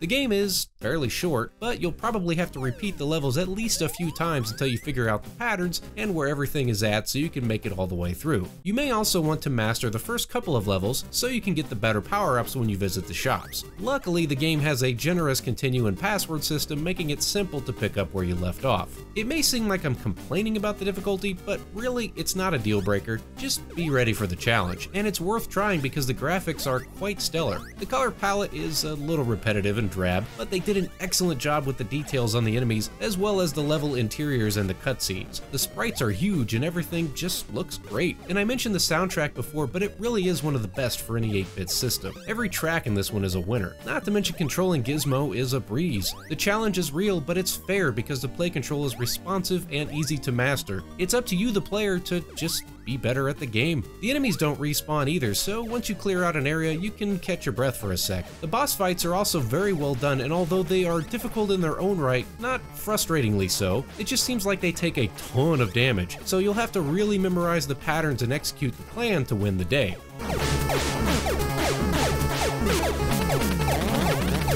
Your reward is the feeling of accomplishment and the next cutscene. The game is on the cheaper end too, and usually only goes for like 15 bucks, maybe less. A lot of times it gets overlooked since it's a movie game, so if you see this one at a garage sale or flea market, definitely grab it. It's one of the better NES titles you'll find, and certainly one of the best games ever based on a movie. What do you think? Did you play this one growing up or discover it recently? Hey, I do this sort of thing all the time on my channel. If you enjoyed this, feel free to leave a like as it does help, and here's some other videos that you might enjoy. You can also subscribe for new videos each week, and if you haven't already done so, make sure to click the bell notification on the front page because otherwise YouTube has a funny habit of not letting you know when I've uploaded a new video. Hey, thank you so much for watching. Please don't text and drive, and I'll see you next time on Friday Night Arcade. Little Nemo the Dream Master was developed and published by Capcom in 1990 and is one of my favorite gaming memories as a kid. It's one of the few good games they actually had to rent at the little gas station in the small town where I grew up. On the surface it looks like a pretty straightforward side-scroller, but I feel like it's a situation of a game maybe being better than the sum of its parts. And some people may not know this, but the game was actually based on an animated movie called Little Nemo Adventures in Slumberland, which was based on a comic strip from American cartoonist Winsor McCay and released in the early 1900s. Huh. Anyway, the opening cutscene tells the story of a young child named Nemo who's sleeping soundly when he gets visited by a hot air balloon in the middle of the night, and some weird pixie offers him candy to come visit Slumberland and be the princess's playmate? Wait, what?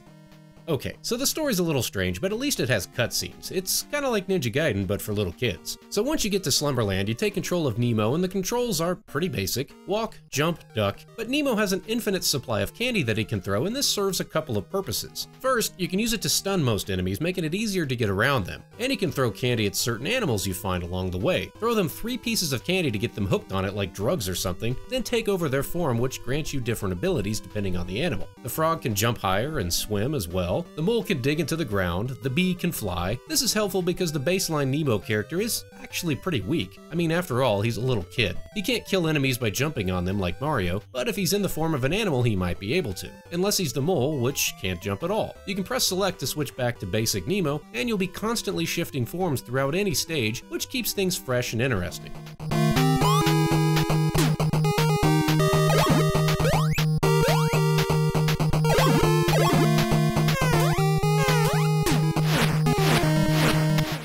At the beginning of a stage, you'll run into a random character that gives you a little clue about what lies ahead. The rest of the gameplay consists of exploring each non-linear level, looking for enough keys to unlock all of the locks and open the door at the end to get to the next stage. Along the way, you'll run into a wide variety of enemies such as spiked snails, flying skull things, snakes, weird... I don't even know what these things are. It's all a dream though, so it doesn't have to make any sense. Some areas can be a little annoying, like in Dream 2, an NPC warns you need to get a lizard to go through the next area and to look for him in the trees. So you take control of Donkey Kong, who can punch and climb but definitely can't swim, and you have to climb up the trees to find the lizard. The whole way you're climbing up the trees, these little weird respawning balloon monsters keep attacking you, and you have no way to counter except to try to get out of the way and hope for the best. There's almost no way to do this without taking some damage, and if you die, it starts you over right under the tree, so you actually have to backtrack to find and take control of Donkey Kong again since Nemo can't climb. Also, having to throw 3 pieces of candy at the animals to take control of them can be a little tedious, especially if there are several enemies on the screen at once. Like here, for instance, I'm trying to take control of Donkey Kong, and I can't even throw 1 piece of candy at him, let alone 3. And the arc of the candy when Nemo tosses it makes for some awkward throwing angles, whether you're trying to take control of an animal or stun an enemy. It's not awful or anything, but you just have to get used to it. This would be a good time to mention that there's also a fairly liberal continue feature, but no password system, so you'll have to find a level select code or play this from the beginning each time you want to try to beat the game.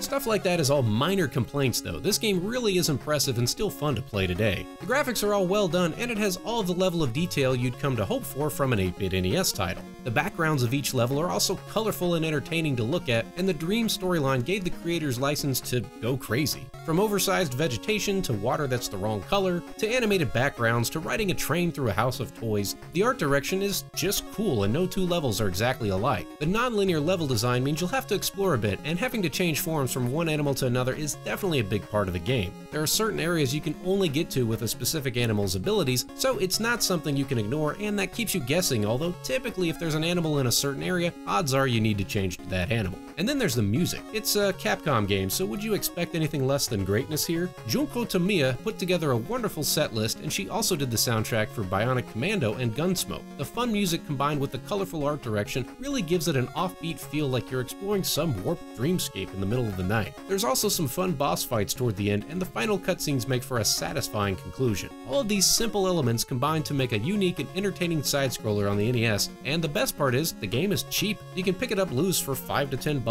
and you could do a whole lot worse for that price. Well, what did you think? Did you play Little Nemo growing up? Have any of you heard of or seen the Little Nemo animated movie? Technically, this game mechanic was used later in the Kirby games. What are some of your other favorite games like this? As always, thank you so much for watching. Please don't text and drive, and I'll see you next time on Friday Night Arcade.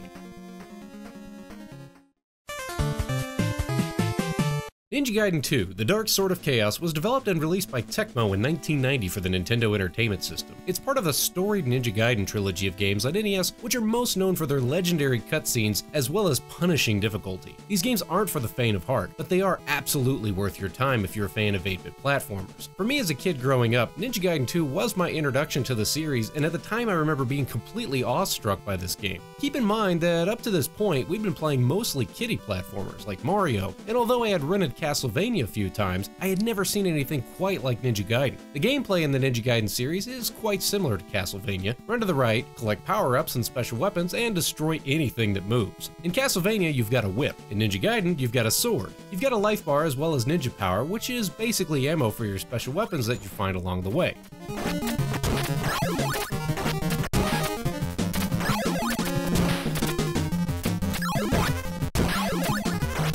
So yeah, it's a lot like Castlevania, but the big difference here, aside from the relentless difficulty, is cutscenes. At the start of the game, as well as between each stage, you get an animated cutscene fleshing out the game's story. If you manage to get through a stage and defeat a boss, you get to sit back and watch the next chapter unfold. Seeing these for the first time blew my mind as a kid, and the story was fantastic too. The first Ninja Gaiden tells the tale of a ninja warrior named Ryu Hayabusa who goes on a mission to avenge the death of his father and gets wrapped up in a plot that threatens the fate of the entire planet. Ninja Gaiden 2 picks up about a year after the events of the first Ninja Gaiden with an enemy named Ashtar who takes control of the Dark Sword of Chaos, and once again the fate of the world is at stake. I don't want to spoil too much of the story, but it features several twists and turns, and it's just as much fun watching the events unfold as it is actually playing the game. It features a colorful cast of characters including Ryu as well as Special Ops Agent Robert. This guy is kind of a badass and bails Ryu out a couple times along the way. Then there's Irene, the classic damsel in distress that Ryu has to rescue, and then you've got some villains along the way such as Ashtar and a few callbacks to the first game in the series. The story was very adult too. This definitely wasn't a kid's show.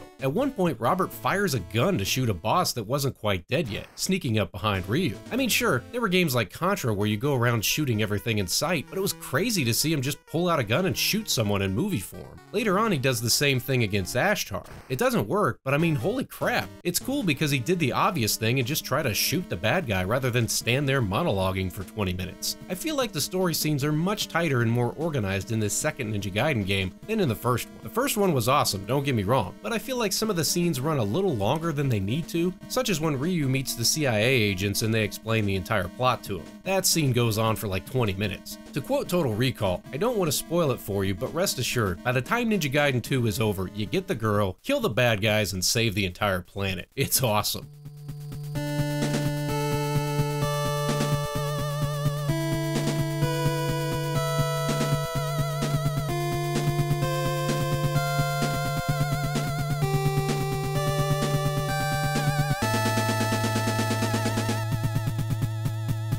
And there's an actual game in between all these cutscenes too, and it's a very well done hack and slash platformer. Running, jumping, and swinging your sword is all responsive and tactile, while the game throws a variety of enemies at you. One big difference between this and the first game is that Ryu can climb up the side of just about any surface, while in the first game, Ryu could catch himself on a wall, but only climb up where there's a ladder. That's super helpful in a pinch, and I'm not sure why they ever thought to do it the other way. This time around, you also get way more special weapons. The first game was a little stingy, but this time you get all sorts of helpful power-ups such as ninja throwing stars, upward and downward firing projectiles, as well as a fire wheel. You also get Ryu clones which follow you around and mimic your attacks. At times, this almost makes you overpowered, especially for certain boss fights. But don't get too excited. This game still has plenty of areas where you'll be throwing your controller in a fit of rage. Respawning enemies, eagles that chase you, and flames that just hover over you until you die are all a thing here.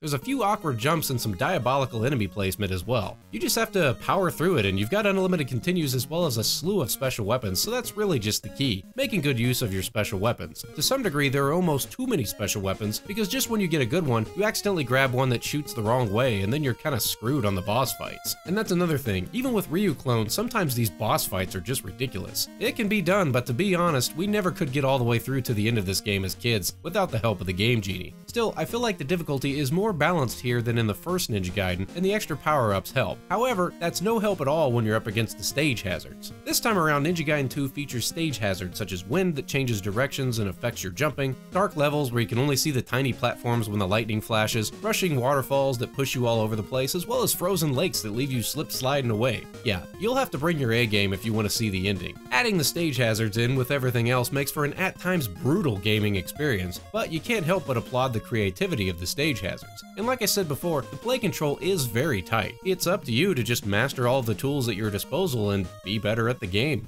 The awesome cutscenes make it worth your while, and if you're interested in the Ninja Gaiden series at all, the more balanced difficulty of Ninja Gaiden 2 makes it a great starting point. What did you think? Did you play any of the Ninja Gaiden games growing up, or only discover them recently? Which one did you play first? And did you ever beat any of these games without using a Game Genie or some sort of cheat? Which one was your favorite? As always, thank you for watching. Please don't text and drive, and I'll see you next time on Friday Night Arcade.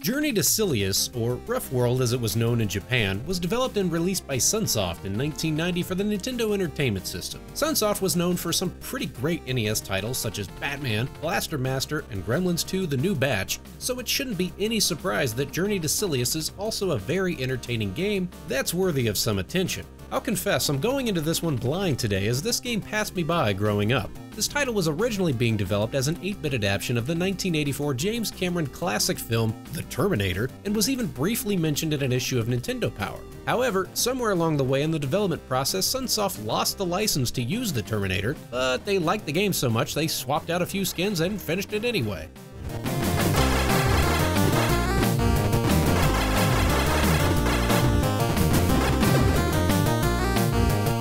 What we're left with is an interesting little side-scrolling shooter set in a post-apocalyptic wasteland where 3.5 floppy disks are still a thing. You play as a character simply named Jay who decides to avenge the death of his father by taking on terrorists who have overrun the world. And all of the terrorists are bloodthirsty machines hell-bent on wiping out mankind, totally not at all like the Terminator. What stands out to me most about Journey to Silius is first and foremost, the music. Even if you're not crazy about the game, it's got one of the best top-to-bottom soundtracks of any 8-bit game ever. There's not a bad tune on the cartridge, and it even keeps playing when you pause the game.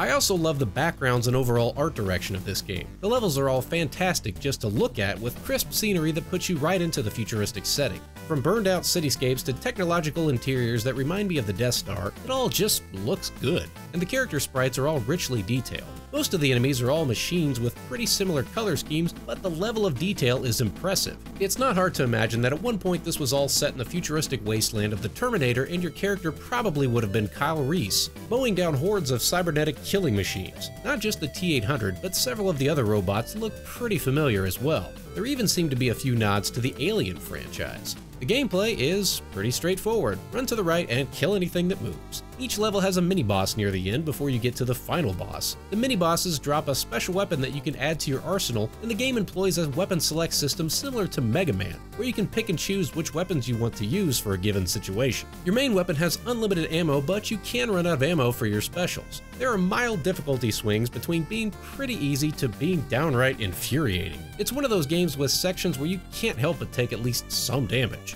The enemies do drop power-ups such as refills for your special weapons, but I think they only dropped health like maybe 5 times throughout the entire game when I was recording this footage. I'm not even kidding. And the health drops only seem to refill like 2 pegs on your life bar. Aw, come on, seriously? The levels are kinda long too. Definitely longer than average, so oftentimes by the end you're begging for a health drop. Your health bar doesn't refill between the mini-bosses and the big boss at the end of each stage either, so that's a thing.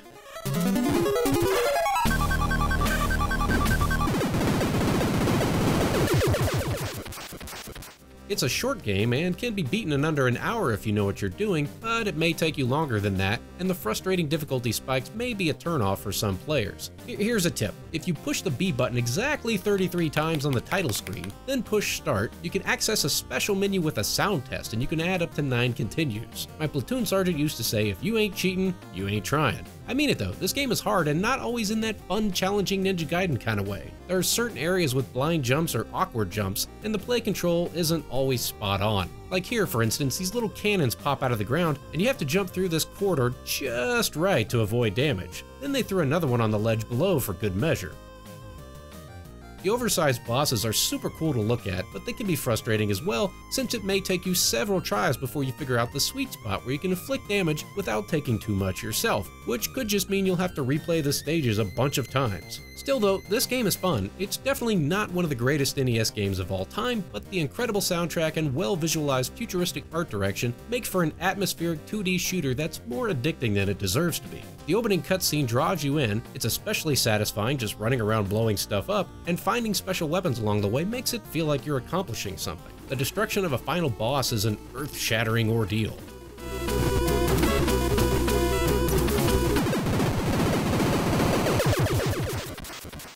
And the final stage is on rails, pulling you through a labyrinthian factory which I would venture to guess would have been the Terminator assembly line had Sunsoft not lost the license. If you can make it to the end and defeat the final boss, you're greeted with a sweet final cutscene as well as a nice outro tune rewarding you for a job well done.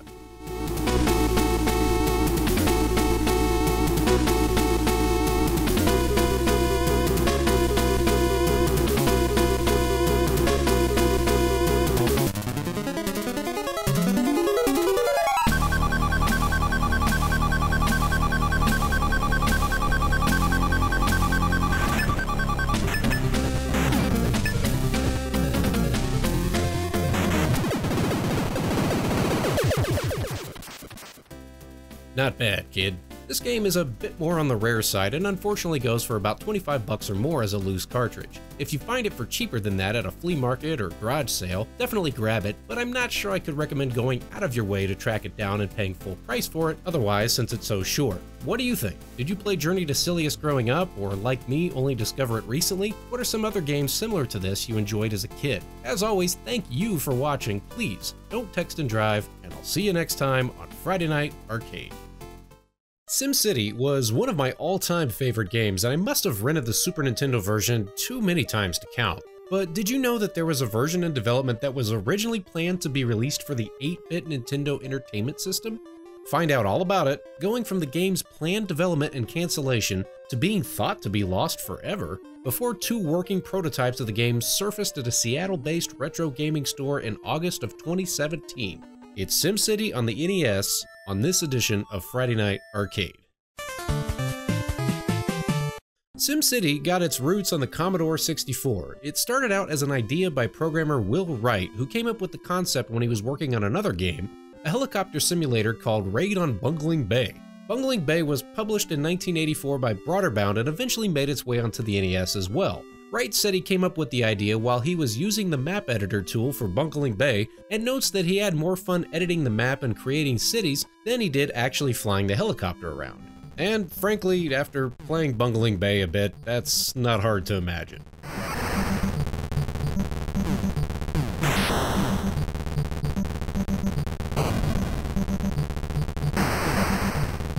Anyway, that idea eventually morphed into what we now know as SimCity, a complex city building simulator that combines map building creativity with complex system dynamics such as population density, traffic, crime, and industrial and commercial zones. The first version of SimCity, under the working title Micropolis, was originally developed for the Commodore 64 in 1985. However, Broaderbound initially didn't think a simulation game like this would sell, and ultimately the game wouldn't be published right away. Wright spent a considerable amount of time just trying to get his city simulation game off the ground, but no publishers were interested. No game publisher believed that a simulation game like this would be marketable or fun to play for a casual audience. In the summer of 1986, Will Wright met Jeff Braun at what would later be dubbed the world's most important pizza party. Braun already had a wireframe jet simulation game of his own that he was trying to get off the ground, so the two agreed to team up and form their own game publishing company. They called it Maxis. When Wright went back to Broderbound to clear the rights to sell and publish his city simulator game, executives at Broderbound reconsidered.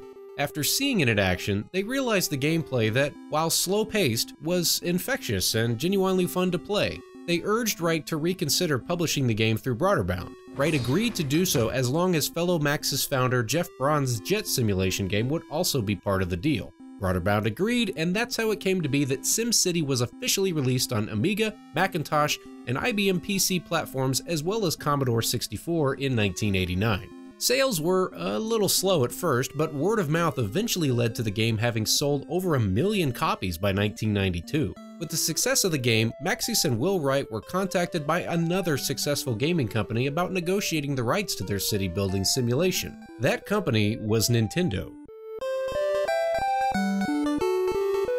In the summer of 1990, Shigeru Miyamoto personally flew to California to meet up with Will Wright and the Maxis team. Miyamoto, the creator of one of the most successful games at that time in Super Mario Bros. 3, and Will Wright, the creator of one of the most popular computer games at that time, SimCity, eventually came to a deal to distribute Wright's creation on Nintendo hardware. The official figure was never made public, but it was believed that Nintendo paid Maxis over $1 million for the rights to publish SimCity on Nintendo consoles. Miyamoto added his own flair to the project by working on a control scheme to help keep SimCity fun and enjoyable to play on a home console when it was normally being played with a keyboard and mouse. He also added a digital advisor, Dr. Wright, aptly named after the game's creator, to help guide new players through the potentially arduous process of city planning, and he added in a bank loan feature to help make the game more enjoyable in the early stages. SimCity would eventually be released on the Super Nintendo Entertainment System in 1991, and this is the version most US console gamers from that era probably have the fondest memories of, myself included. However, where the story gets really intriguing is that before the SNES version was released, it was originally being developed for the 8-bit Nintendo Entertainment System. What would an NES version of a complex simulation game like SimCity have looked like?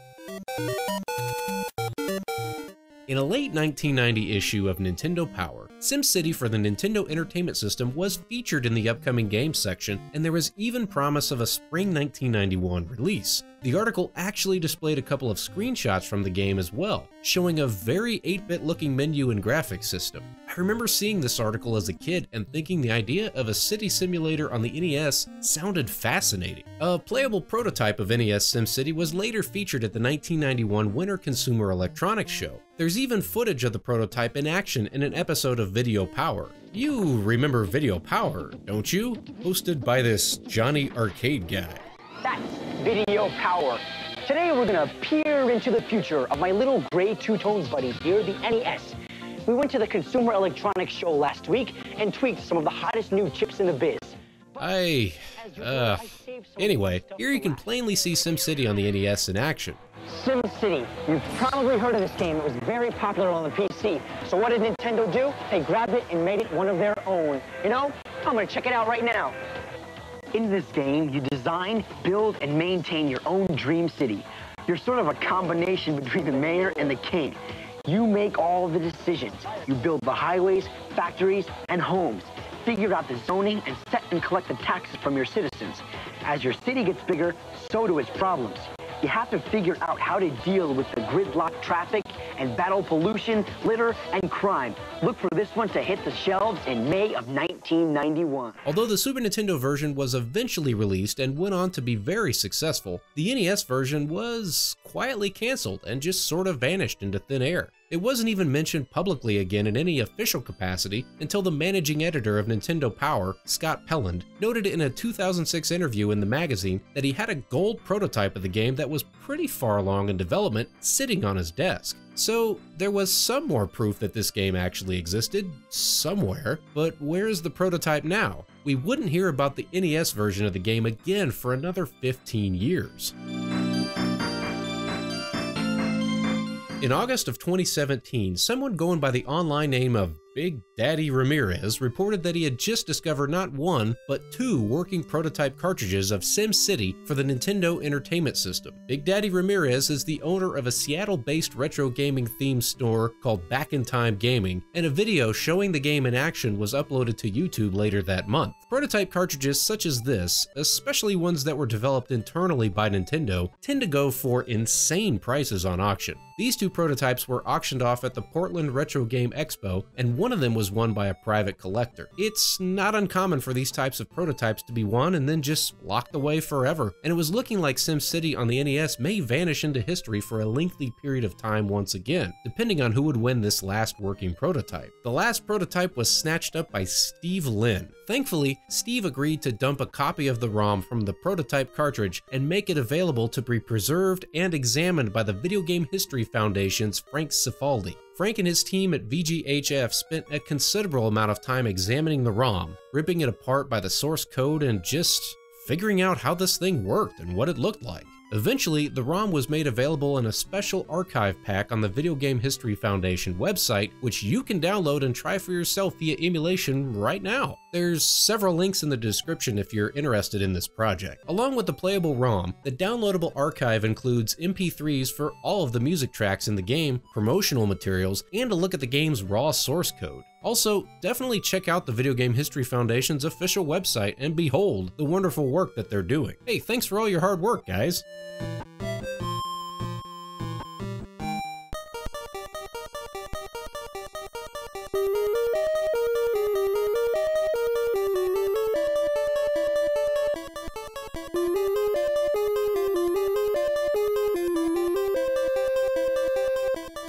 So, here it is. After nearly 30 years, here's SimCity on the Nintendo Entertainment System. Right away, the title screen is a sight to behold. It's not often you get to see something that feels like new for a gaming console that's over 30 years old. I also have to add that the music is impressive. The game featured an all-new soundtrack composed by Soyo Oka, who was also responsible for the soundtracks on Pilot Wings, Super Mario Kart, and Super Mario All-Stars. This soundtrack hits all those wonderful 8-bit chiptune feels and would have been perfect for frittering hours away tinkering with whatever complex city your imagination could come up with. SimCity on the NES plays pretty much exactly like its 16-bit big brother, with map selection, practice mode, create your own city, or you can choose from a scenario. The scenarios are actually all exactly the same from the SNES version. The menu interface is pretty much exactly the same as well. You can pick and choose what you want to build and move your cursor around with the D-pad. There's a plethora of information at your disposal, such as budgetary considerations, population and crime maps, and so forth.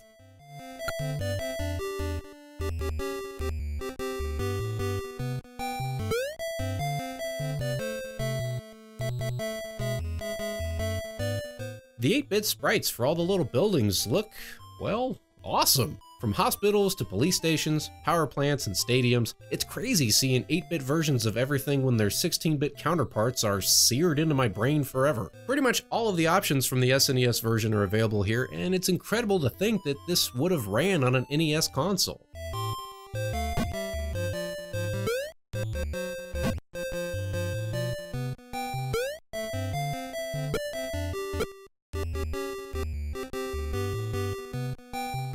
And to that end, well, after spending some time with this, it's perhaps kind of obvious to see why the NES version got shelved. With all of these complex calculations running in the background, it doesn't take long for the game to start to chug a bit as your city grows in size. I'm not really sure how playable this thing would have been over the long haul. Now, to be fair, this is most definitely an unfinished version of the game. It's not really clear if Nintendo nixed it because they realized it just wouldn't run that well on the NES, or if they just wanted to give people more incentive to buy a Super Nintendo instead. We may never really know for sure if, with some more polishing, this could have run smoothly on 8-bit hardware or not. As it stands, the game has some wonky bugs and issues. For example, it seems like it takes forever just to get power running to some of my zones, even after a reasonable amount of time has passed since building the power power lines. And for some reason, nobody wanted to move into my boring little grid town. Not sure if the game was just being glitchy or if I was doing something wrong, but my mostly vacant city was flat broke within a few years. And well, it was fun ripping it to shreds with any of the 6 disasters you have to choose from. The same options you're used to seeing are there: earthquakes, floods, tornadoes, even the monster, although this time it's not Bowser making a cameo, and instead it's just a generic Godzilla type monster. The scenarios were fun to mess with too, but even that was a little off. The Godzilla scenario in Tokyo just kinda came and went with a few little fires to deal with. No big deal. At some point after Godzilla left, the game told me there had been an air crash disaster, but when I went to it, I couldn't seem to find anything that had actually happened. And in the scenarios with these massive cities, you can see that the game is really working hard to keep up. Seemed like several of these residential zones weren't even populated, which is weird considering this was a pre-made scenario.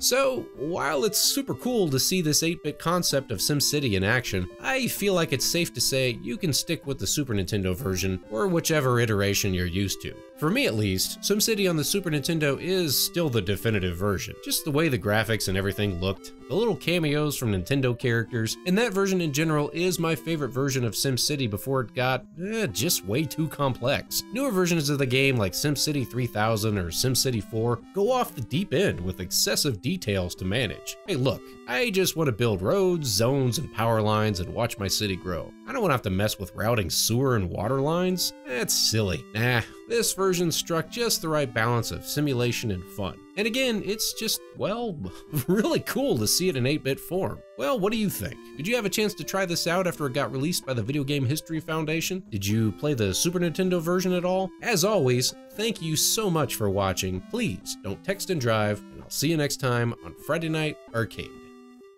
The Nintendo Entertainment System, for all its 8-bit glory, is mostly known for action games, platformers, beat-em-ups, and shooters. Meanwhile, computer games of the time usually offered something of a different breed of gaming, with strategy games or point-and-click adventure. Unfortunately, you probably would have had to sell your car to buy a computer capable of running these things back in the 80s. But did you know there were numerous computer games that eventually made their way onto the NES home console as well? Some of these worked pretty well, and some, not so much. Nevertheless, it's interesting to see what some of the developers came up with to try to bring a passable computer gaming experience to the home console market with fairly limited hardware capabilities. Let's take a closer look at some computer games on the NES on this edition of Friday Night Arcade. Well, you can't get much more computer gamey than this. It's King's Quest V on the NES, a King's Quest game you can play right on your Nintendo. Wow! So, I really had no idea this even existed until a few years ago. I don't remember seeing it for sale anywhere. Seeing the Sierra logo on an NES game would have made my head explode as a kid, as I was used to Space Quest 3 at the time. Right up front, the game asks you if you've ever played King's Quest before. If you say yes, it takes you right into the game, whereas if you say no, you get a lengthy cutscene. King Graham is out for a walk when an evil wizard makes his castle disappear. Then Cedric the Talking Owl turns you into a pancake and you fly away together. At this point, Sierra Adventure Games had moved on to a point-and-click interface rather than text parser, and that actually translates decently to the NES. Pressing the B button brings up a menu screen with a few actions to choose from as well as your inventory, and you can use that to investigate and interact with objects in your environment. Unfortunately, the graphics are just yuck. It's really difficult to see what any items are, making puzzles unnecessarily difficult to solve. Not to mention the music is like nails on chalkboard. I honestly can't see any reason to play this now, and I'm not even sure that I would have had the patience to try to get through this as a kid.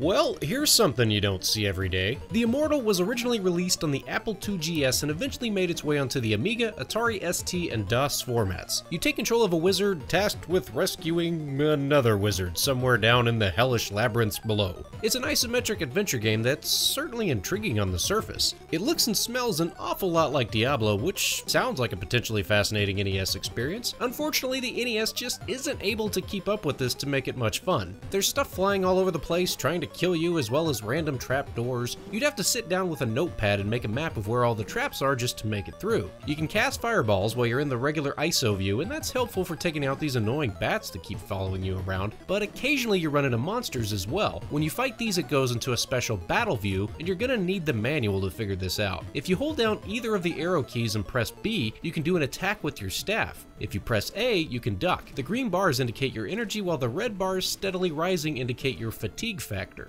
Wear yourself out and you won't be able to attack, but the monsters can wear themselves out too, so the book recommends ducking as often as you can to tire out the monsters and then attack them. But it seemed like no matter how often I ducked, they just kept doing damage to me anyway, so the only way I could really seem to make any progress was to just beat them senseless.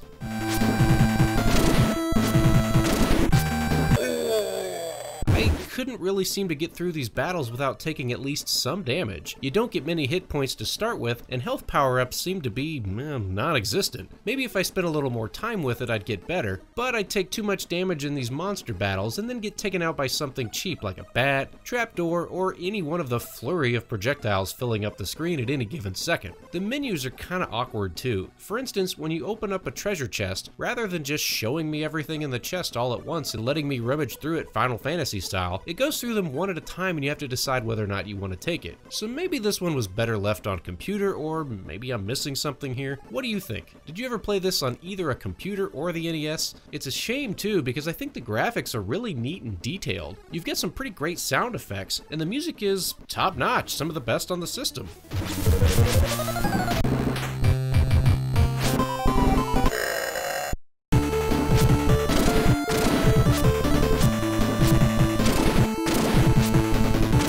What in the world is this? Okay, if you've never heard of Elite before, it's one of the most highly regarded space trading games of all time.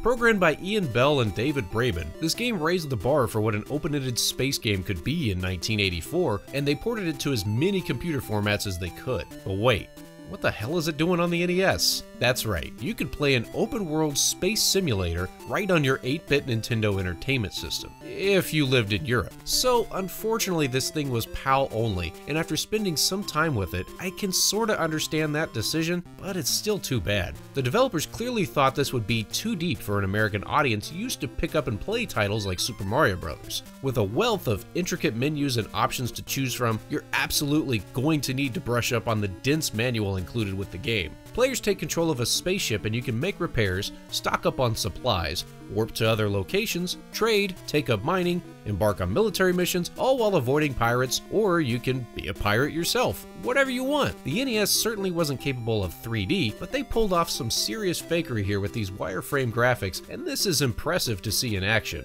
especially on an 8-bit machine. There's some great music tracks here too. Surprisingly, the menus aren't that complicated to manage while you're in spaceflight either. Holding down the B button takes control of this cursor on your dashboard, and you can pick from a variety of options on the fly. It's all quite seamless, but like I said, there's no way you can just pick this one up and play it, and you'll definitely need the manual to know what any of these options are for. This looks just awesome, and I'm gonna need some more time to wrap my head around this one properly.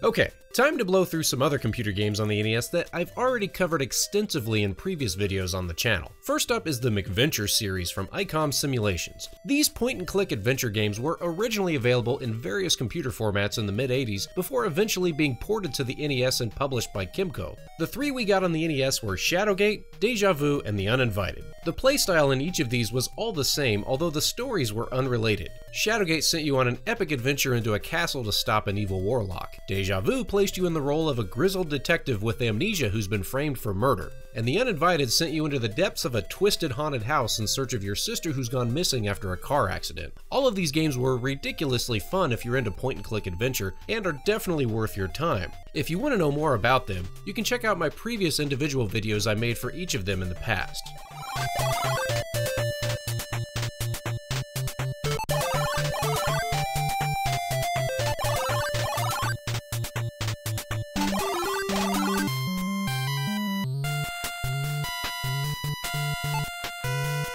And this one I just talked about recently, but it's worth mentioning again that SimCity was nearly released on the Nintendo Entertainment System. After SimCity became one of the most successful computer games ever, Shigeru Miyamoto met up with the creator of SimCity, Will Wright, to discuss releasing it on Nintendo hardware. A deal was struck and SimCity was featured in Nintendo Power as getting an NES release, as well as featured at the 1991 Consumer Electronics Show. However, it got canceled and the Super NES version was released instead. Still though, it's neat to think that SimCity could have ran on 8-bit hardware, even if it was a little slow and wonky. A couple of working prototypes turned up recently at a retro gaming store in Seattle, and thankfully the Video Game History Foundation was able to dump a ROM from one of them for preservation and analysis. This ROM is freely available on the Video Game History Foundation's website if you want to check it out for yourself. I did a whole video about the backstory behind SimCity on the NES a few weeks ago if you're interested in finding out more about it.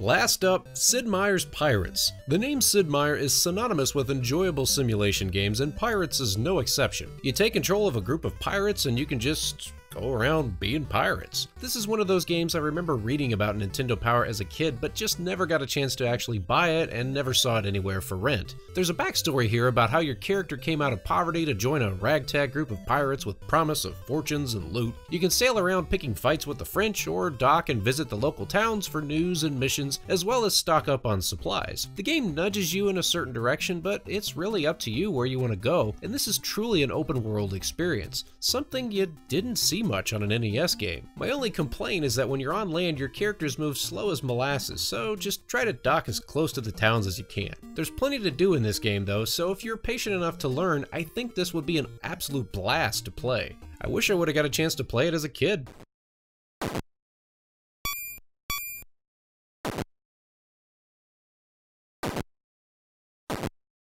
There are still a lot more computer games on the NES to cover, but we'll get to those another time. What did you think? Did you play any of these computer games on the NES growing up? What were some other computer games you would have liked to have seen ported to the NES at some point? As always, thank you for watching. Please don't text and drive, and I'll see you next time on Friday Night Arcade.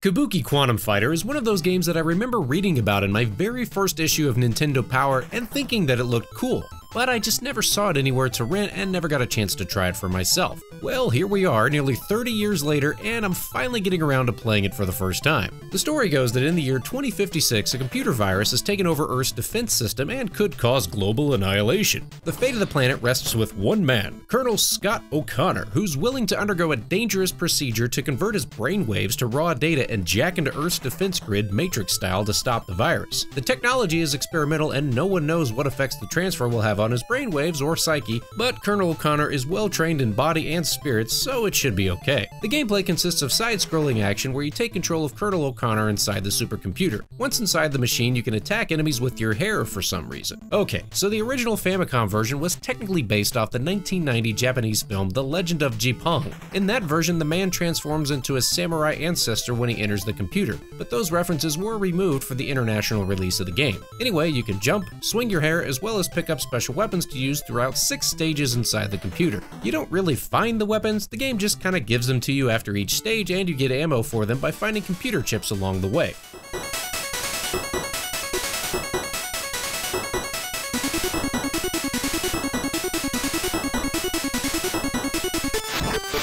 So on the surface, this game looks pretty cool. The graphics are colorful and very well detailed, and some of the music is definitely on the upper end of the spectrum as far as NES soundtracks go. There's plenty of cool weapons to find along the way, and the storyline is certainly intriguing. However, I can't help but overlook the fact that it's really just a poor man's version of Ninja Gaiden 2, The Dark Sword of Chaos. Some of these stages look practically the same, and with the stage hazards, it's even more obvious. Why would there be beating hearts and rushing water in a computer mainframe anyway? These levels are also kind of short, but set up just awkwardly enough to require multiple playthroughs to figure out how to navigate your way through.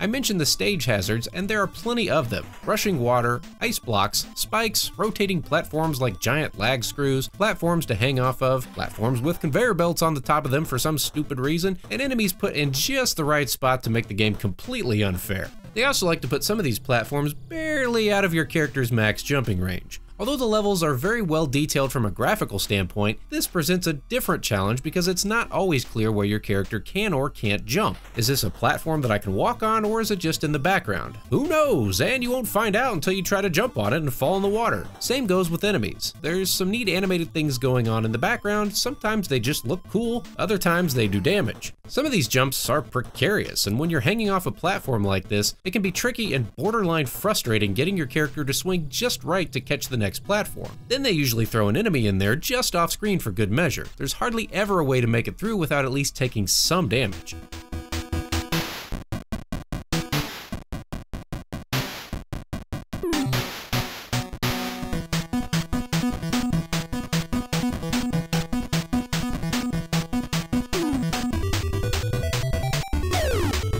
Also, the hair attack is cool and has a nice attack radius similar to Simon Belmont's whip or Ryu's sword, but it only works if you're standing. If you duck, you just do a weak little punch that barely has any reach. Unfortunately, a lot of times the enemy placement begs for a better crouching attack, and instead you're stuck dealing with this.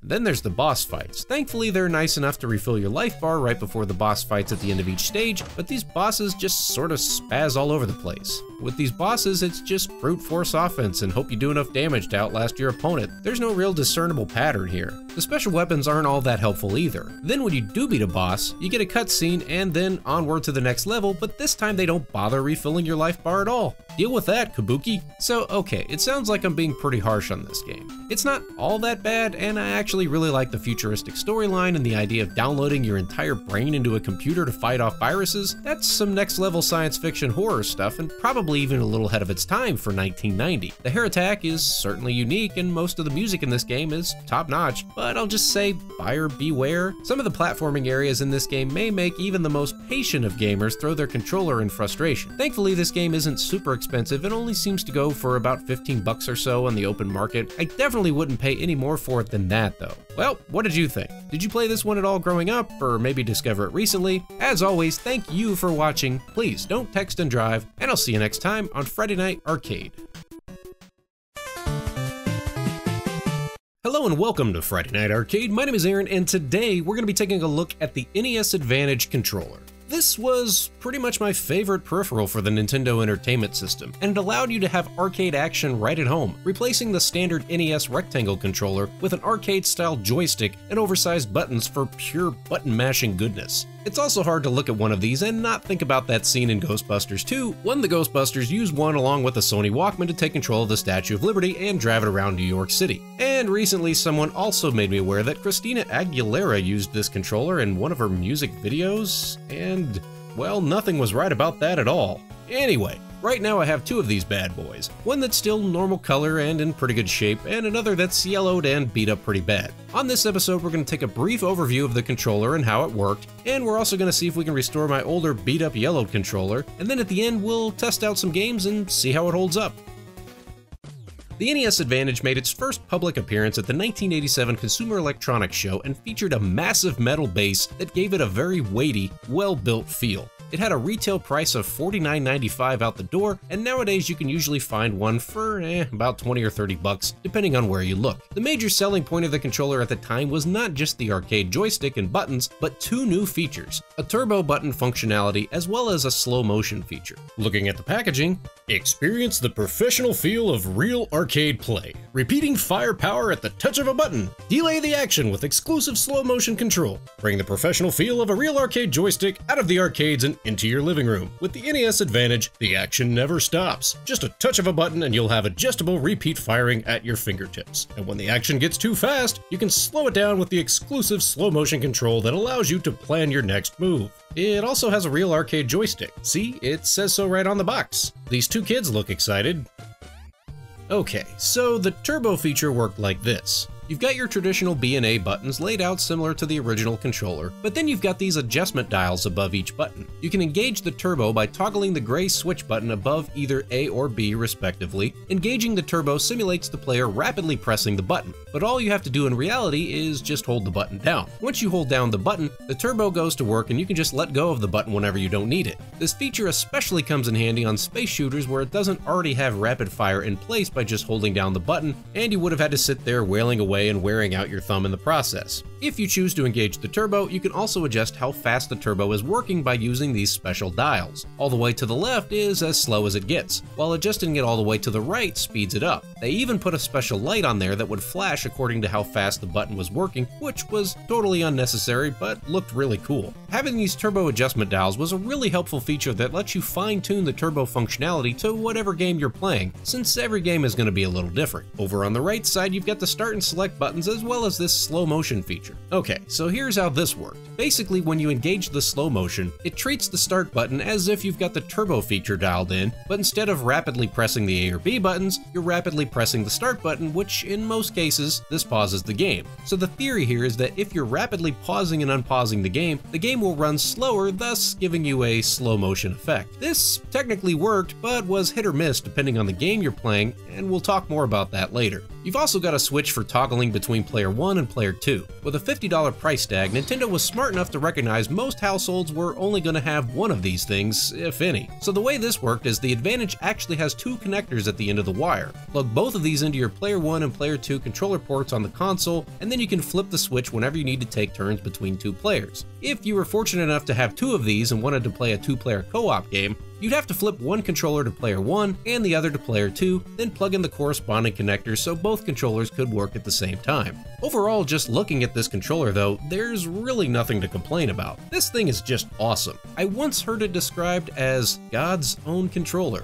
Unlike its successor, the Super Advantage for the SNES that I looked at a while back, this was actually manufactured in-house by Nintendo, and the workmanship really shows. This thing has solid weight to it and feels like you could toss it down the steps and it would still go. The buttons are tactile and feel like they could hold up to even the most extreme button mash in arcade session. Traditionalists will note that these buttons use rubber switches and not the usual arcade micro switches, but they're probably as good as you could have hoped for at the time. The dials are not loose at all, and the joystick feels like an arcade joystick. This controller is also a beast. Literally, this thing is huge. It's practically the size of the NES console. It has a nice long cable so you don't have to sit too close to the screen, although it wasn't really meant to sit on your lap either. In an ideal setting, you'd have a TV tray or something sturdy to set this on in front of you and play it similar to how you'd play when you're standing in an arcade cabinet. And the rubber feet along with the weight of this thing make sure it won't skid around across the surface of whatever it's sitting on. So once you're locked in, you're good to go.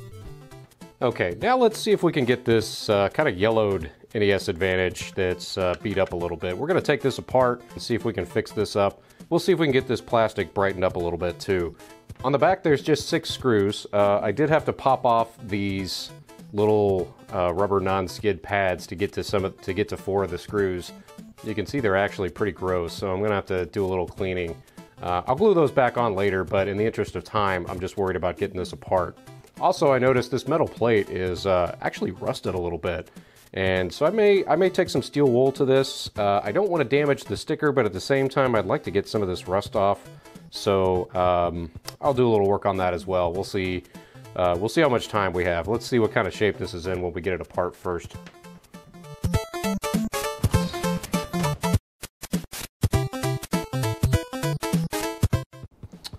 Okay, now that we've got all of the screws off, we will take off this top plate, and it looks like everything's just connected to the plastic. So, looks like we've got 5 or 6 more screws to take off. So what we want to do is we want to get underneath these switches and see if we can kind of clean this out a little bit. So, if we can clean out the rubber dome underneath this, we can maybe get a little bit better connection, and we can see if we can clean this off too and get a little bit better connection as well. And then also, once we get everything disconnected from this, we can take this plastic piece separately and use a retro brighting technique on it to see if we can brighten up that plastic a little bit as well. So we'll get started on that and see where we end up.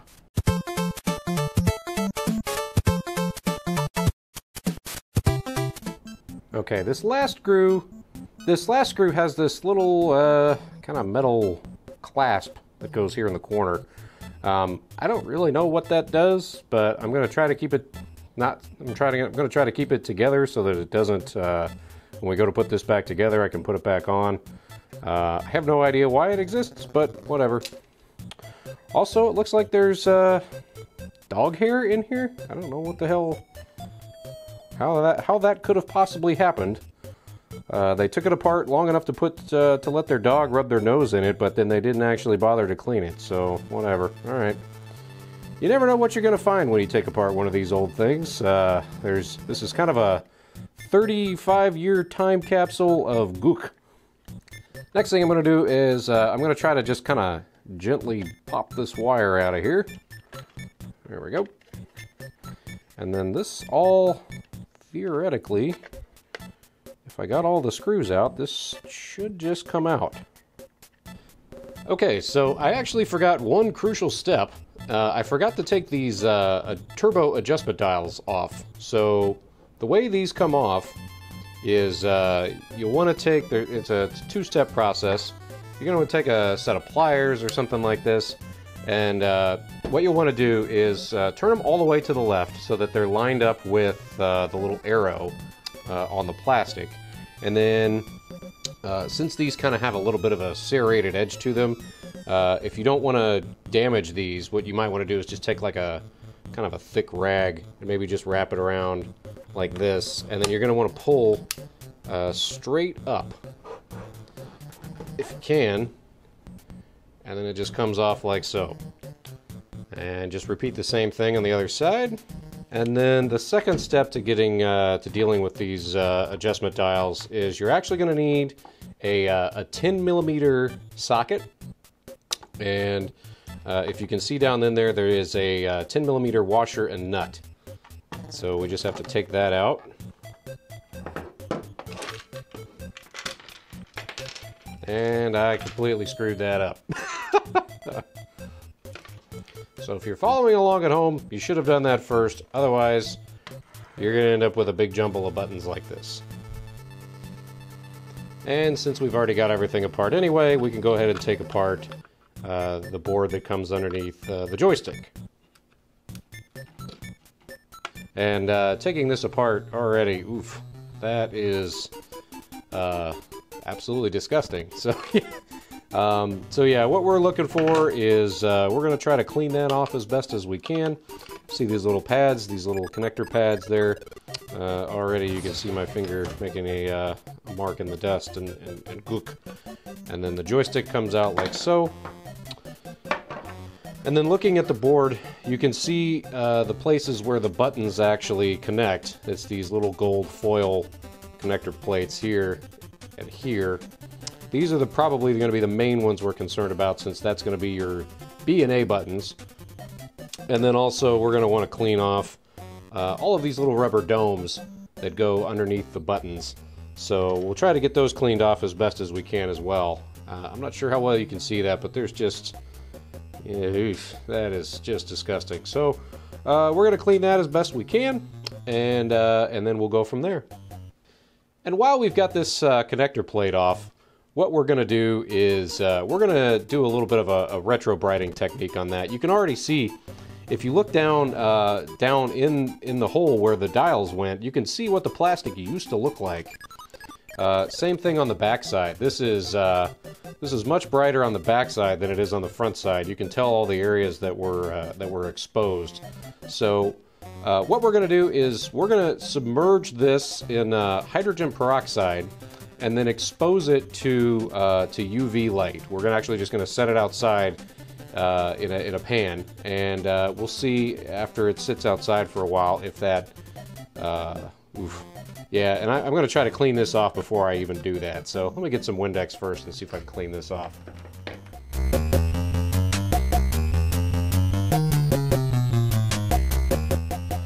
Alright, now that I've got most of the surface dust off of this cover piece, I'm going to get this soaking in some Retro Bright and get it set outside. There's still a few hours of daylight left, so hopefully we'll be able to get this finished up by the end of the day. Okay, Now I'm going to take some isopropyl alcohol and see if I can clean this board up and all these little rubber contact pieces as best as I can.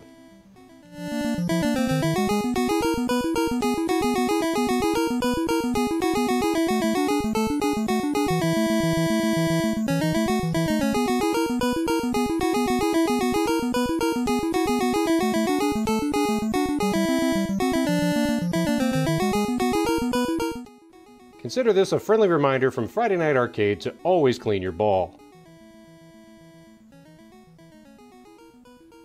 Okay, so I rinsed all of these little plastic pieces off just in the kitchen sink to see if I could get all the dirt off of these.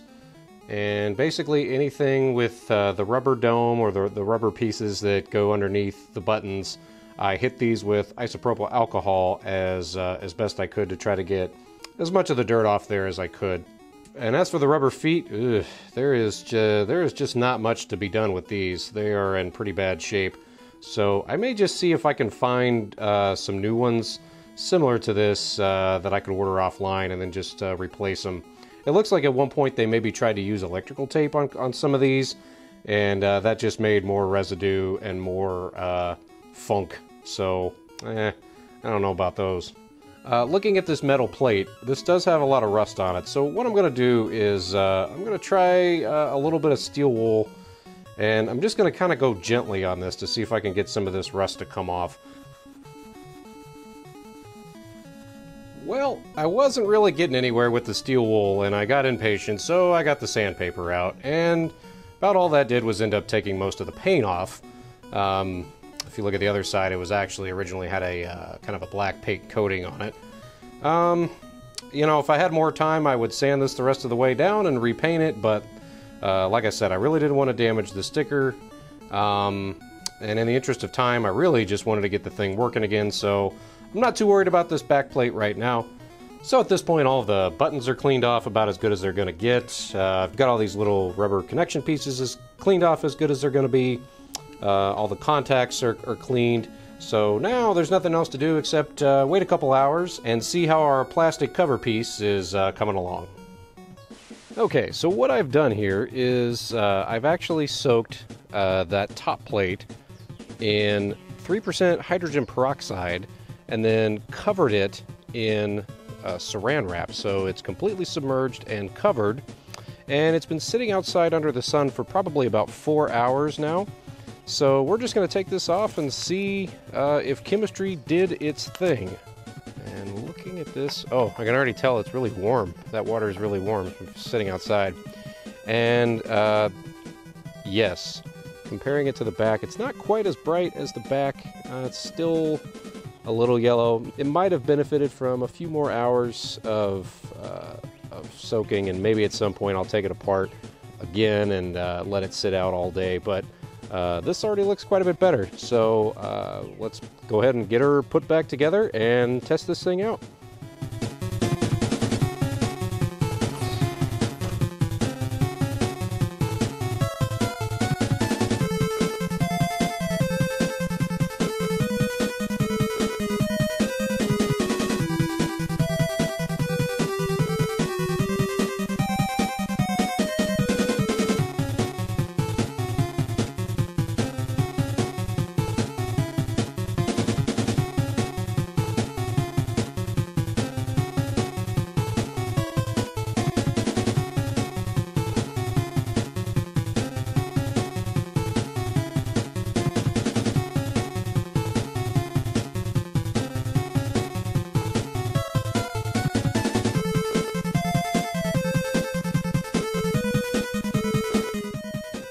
Okay, now that we've got the innards all put back together, now that I've got this under the light, I can tell that doing the retro bright technique helped, but definitely didn't get it back up to probably the level that I had hoped.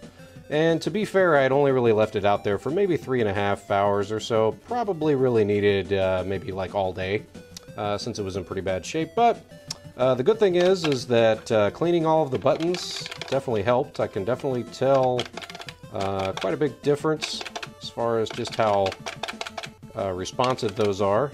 You know, we definitely cleaned everything out, so it should run a lot better, and that's really what I was going for here, was optimum functionality. So now we can put the adjustment dials back in there. So first we're going to put we'll put the washer in. Go ahead and put that in on each side, and then we can go ahead and put the nut in, and we want to try to make sure that that is try to get it as flat as you can.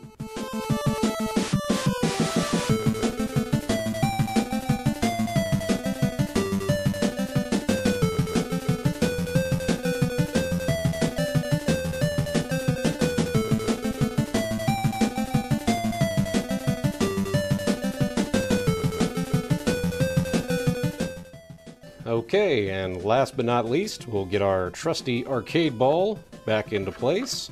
Just screws on like so. And now we can try this thing out and see how she works. Super Mario Bros. Probably everyone's first NES game. They even mention this one right on the packaging specifically for the Advantage, although I'm personally just not a fan of using an arcade stick for platformers. It's probably because having the standard rectangle controller is so seared into my brain that my muscle memory just prohibits me from playing the game this way. Doing the precise jumps and timing just doesn't work as well with the controls spread out like this. What can I say? I'm just all thumbs when it comes to these games, man. Functionally, the controller works great and is very responsive. It's just not my preferred way of playing this type of game. The turbo features aren't much use either, since Mario can't seem to fire more than 2 shots at a time with the fire flower anyway. The slow motion feature doesn't really work as intended either. I mentioned earlier sometimes this function was hit or miss, and here's an example. In Super Mario Bros., it takes about a half a second or so for the game to register the pause command from the controller, which is fine, but the Advantage is sending the start button inputs so fast that the game can't register them all at once, and you end up with the game stopping and starting every half a second or so.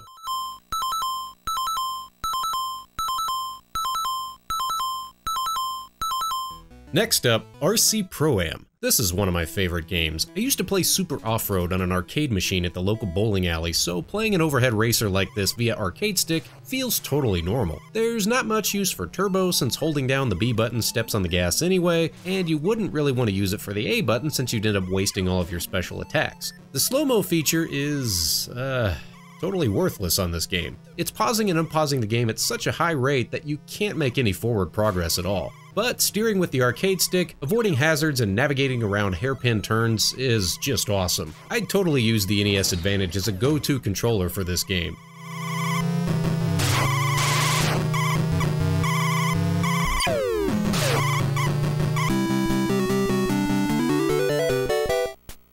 Top Gun. Oh yeah, we're going there. This was actually the first additional game that I got with my NES as a Christmas present to go along with the included Super Mario Bros. Duck Hunt cartridge. So yeah, I'd be lying if I said Top Gun was my favorite game ever. It wasn't much fun at the time, and it didn't really age well either. But I gotta say, using the NES Advantage makes this game very playable and actually fun in a whole different way. Using the joystick to steer your plane makes it feel like you're right inside the cockpit. It's a very different method of steering that's just not really possible with the simple D-pad. Losing enemies on your tail or locking onto enemies with missiles has a much more realistic feel to it with the arcade controls. The turbo feature is helpful for your plane's machine gun weapon, since otherwise you'd have to sit there and mash on the button yourself. Slow-mo is a non-factor, you can't pause the game. But otherwise, yeah, I have to confess, using the NES Advantage on this game kinda makes me want to play the whole game again. And that's an accomplishment. Hey, I even landed the plane on the first try.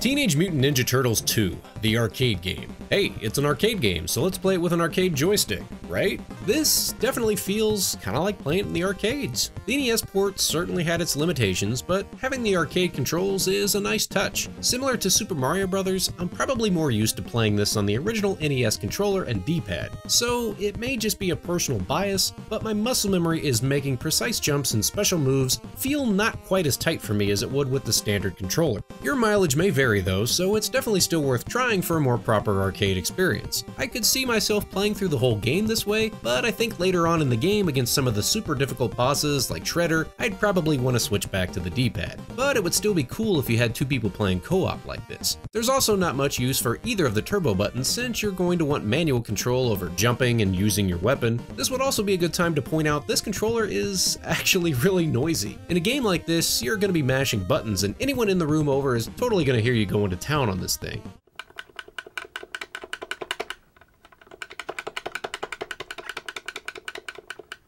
The slow-mo feature actually works for this game, although it's not perfect. It helps a little bit, especially with these jerks, but there's a catch. Since the game is pausing and unpausing so fast, depending on when you go to press A or B, it's possible the game may be paused during that split second when you sent the button input. So in that situation, the game isn't going to know that you tried to jump or swing your weapon, and you'll just be standing there like a goober. You have to compensate for this by just always rapidly pressing the button anytime you're using the slow-mo feature. Realistically, I couldn't see myself using slow-mo for long in a game like this, but in general, the NES Advantage works great for this game, and I think it would be a lot of fun to try with two players this way as well.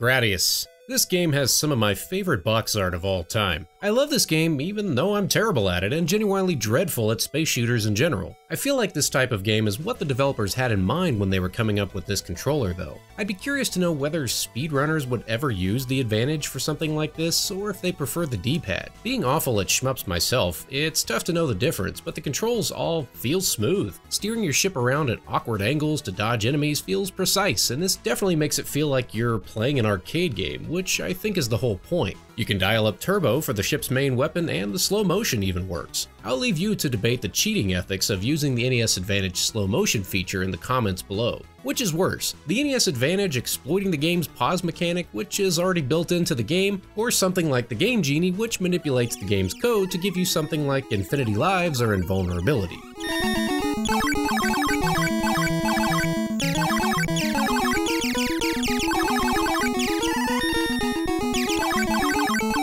Star Voyager. If you like Star Master on Atari, you'll like Star Voyager. You have a navigation screen and can warp around the galaxy to planets to pick up power-ups, visit refueling stations, and warp to known enemy locations. This game is open-ended, and you're free to roam around the galaxy in whatever order you want. Using the NES Advantage joystick to steer this thing is just fantastic. It makes it feel like you're in the cockpit of your very own spaceship, and I could fritter an hour away just tooling around space not doing anything. Dial up turbo for your ship's main weapon and you're all set. And I like having the select button off to the side for bringing up the ship's navigation menu. I don't know, it kinda just makes it feel like you're pressing random buttons on the dashboard of your own spaceship. As a side note, I think I really need to give this game some closer attention in a standalone video sometime down the road. What do you think?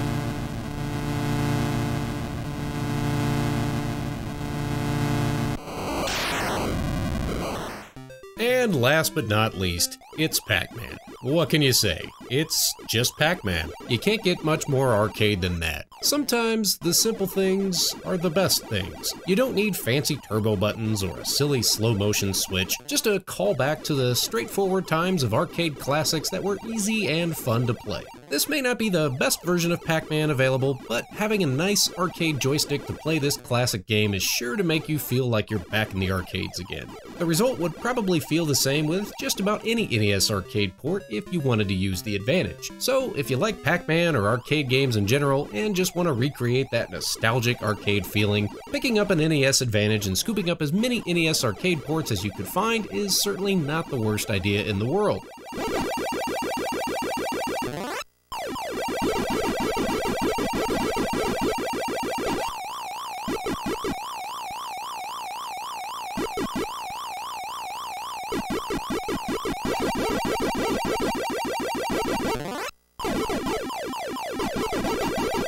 Well, what did you think? Did you have an NES Advantage growing up? Did you prefer the Advantage over the regular NES controller? What were some of your other favorite games to play with the NES Advantage? As always, thank you so much for watching. Please don't text and drive, and I'll see you next time on Friday Night Arcade.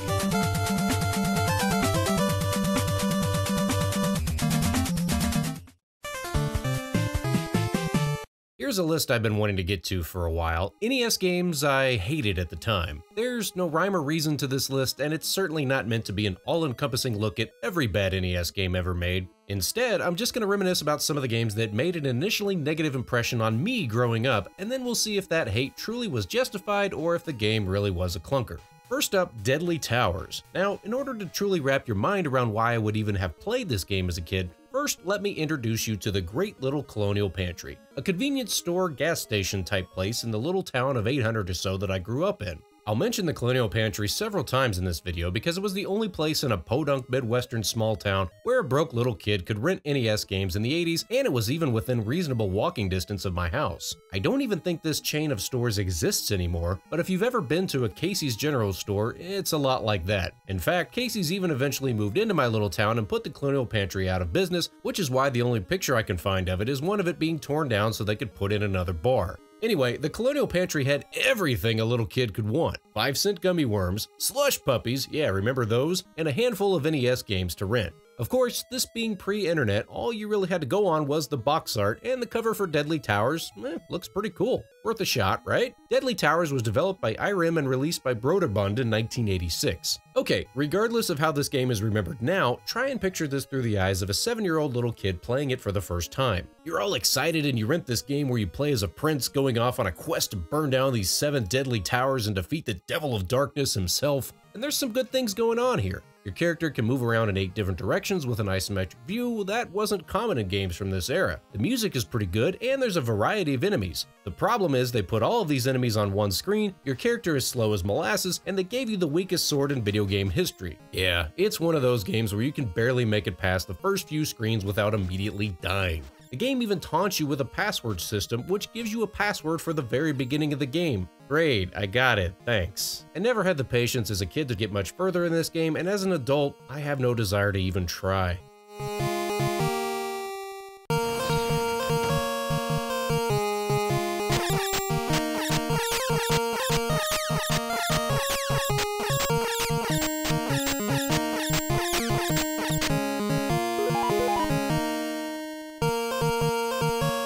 Top Gun. Now here's a game that brings back memories. Story time, kids. When I first got my NES as a Christmas present from my grandparents, it actually came in the form of 2 wrapped presents. The first was a much larger present, and the second a smaller present, which unbeknownst to me at the time just happened to be the exact size of an NES game box. I had been begging for an NES all year after those epic commercials started airing, but had conceded that I was probably just going to be stuck playing Atari games for the foreseeable future. Finally, Christmas rolls around and I see these 2 presents sitting there under the tree. My immediate instinct was to unwrap the smaller present first and then the bigger present, because the biggest present had to be the best, right? So as a little kid, I couldn't understand why my grandparents told me I had to unwrap the larger present first before unwrapping the smaller present. Well, the biggest one was indeed a Nintendo Entertainment System complete with Super Mario Bros., Duck Hunt, and the NES Zapper. That's just fantastic. Thank you, Grandma and Grandpa. Also, I really miss you guys. The second present, Top Gun on the NES. Ah, now it all made sense. So Top Gun ended up being the first additional game I got to play for the NES alongside the packaged Duck Hunt and Super Mario Bros. Games, and my feeling about this game was always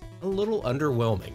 Okay, so first up, let me just say I didn't necessarily hate this game as a kid. That's a bit harsh. I always felt like the music and sound effects were really good. It doesn't have many tracks, but what Konami did include here was awesome. And the sounds really do make it feel like you're flying an F-14 Tomcat. The simple graphics do manage to create a 3D effect that's very playable. Also, this game is really fun to play if you have an NES Advantage. The turbo controls and joystick lend themselves perfectly to this type of game, and it really makes it feel like you're in the cockpit of a fighter jet. The biggest complaints are typically the refueling sequences as well as the landing sequence. But somehow as a kid I figured out the trick to the landing sequence pretty quick. Okay, so here's what happens. At the end of each stage you have to land your F-14 on an aircraft carrier while your dashboard goes bananas with messages like up, up, right, left, speed up, speed down, up, up. These are confusing and typically wrong. Here's what you're supposed to do. If you look toward the bottom, it tells you your alt is supposed to be 200 and your speed should be 288. You've got meters for alt and speed to the right, so just speed up or down accordingly and move the plane's nose up or down until you get pretty close to those readings. Completely ignore the messages on the dashboard and just try to keep the aircraft carrier toward the center of your screen while you're doing all of this, and you should land the plane perfectly every time.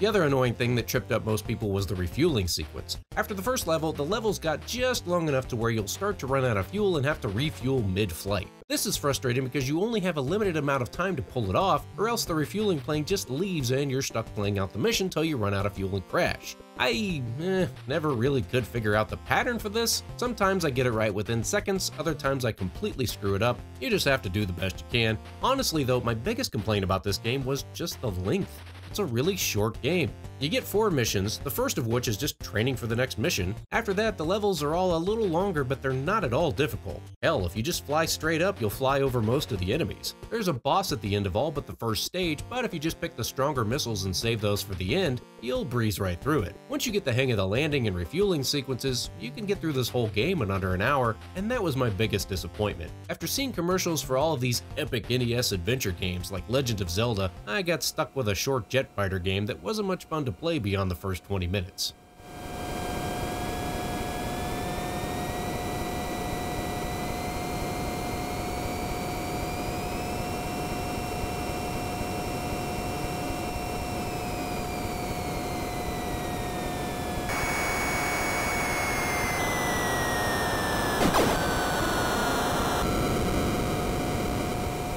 And speaking of bad Christmas presents, I give you Dr. Mario. I've told this story before on a few live streams, but here it is for those that missed it. There's definitely a theme here. Little kid keeps asking for Legend of Zelda for Christmas and keeps getting something else entirely. By this time, a couple of years had gone by and I still hadn't gotten Legend of Zelda, but there was a very NES game box sized present under the tree this year, so it had to be Zelda, right? Nope. Dr. Mario. I think this is where as a kid I started to get a little more bitter and jaded toward big corporations. I was starting to learn the ways of the world and how big evil corporations dupe unsuspecting parents and grandparents into buying crappy products for their kids by slapping their favorite characters on an otherwise unremarkable package. Okay, so to be fair, Dr. Mario isn't a terrible game at all. It's actually a fairly inventive little puzzle game. Not unlike Tetris, this time you play as a doctor dropping different colored pills onto viruses. Match up 4 colors in a row with a virus to take them out. You can even take out viruses by lining up the colors sideways, which was cool. This game also had an excellent soundtrack that was perfect for chilling out and killing some viruses, and it featured an inventive 2-player mode that allowed you to drop pill parts onto an unsuspecting opponent and completely screw up their day. It's a very well done puzzle game. There's just one problem. It doesn't have anything to do with Mario at all, and there was no valid or otherwise justifiable reason for slapping Mario on the box except to sell some extra copies. You could have just as easily not had Mario and called the game Virus Panic or something, and it's the same game. Having Mario there does nothing. And my grandparents were so excited that they bought me another Mario game, I didn't have the heart to tell them it was just a boring puzzle game with Mario slapped on the box, as I wouldn't want to risk hurting their feelings. So, is this game really that bad? Well, no. It's just that when you want a sweeping 8-bit adventure game like Legend of Zelda, and you get stuck with Dr. Mario due to shady marketing, well, it's hard not to be annoyed with this one.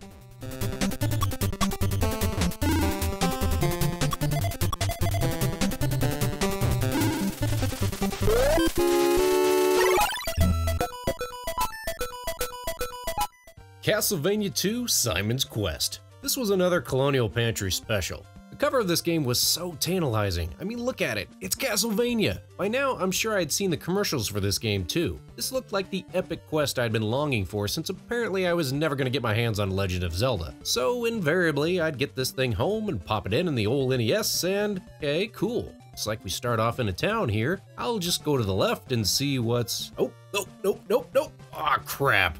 And that pretty much sums up my whole experience with this game as a little kid. I mean, the criticisms of this game have been done to death, so you know the drill. It's confusing, you don't really know where to go, it takes forever to build up your hearts, which you use to buy stuff, the townsfolk don't really give you any useful clues, the day-to-night transitions are annoying, yada yada yada. So at this point, I was probably 7 or 8 years old. I had a subscription to Nintendo Power at some point in there, but I must not have gotten the issues for this game, so I didn't really know where to go or what to do, and it was a rental, so I didn't even have a manual to work with. And I mean, look, I was all for a non-linear trial and error type of gaming experience. Somewhere a little later on, I got my hands on Shadowgate and stuff like that, not to mention a few text adventures on computer like Space Quest, so this should have been right up my alley. But it just went way over my head, or I must have caught it at the wrong time and I just wasn't quite ready for it. The weirdest thing is that every few months I'd forget that I had already rented this game. Seriously, so I'd be up at the Colonial Pantry, getting myself some gummy worms and a slush puppy. I'd see Castlevania 2 on the shelf and think, holy crap, it's Simon's Quest, I have to rent this. I'd get it home and within 30 seconds I'd remember,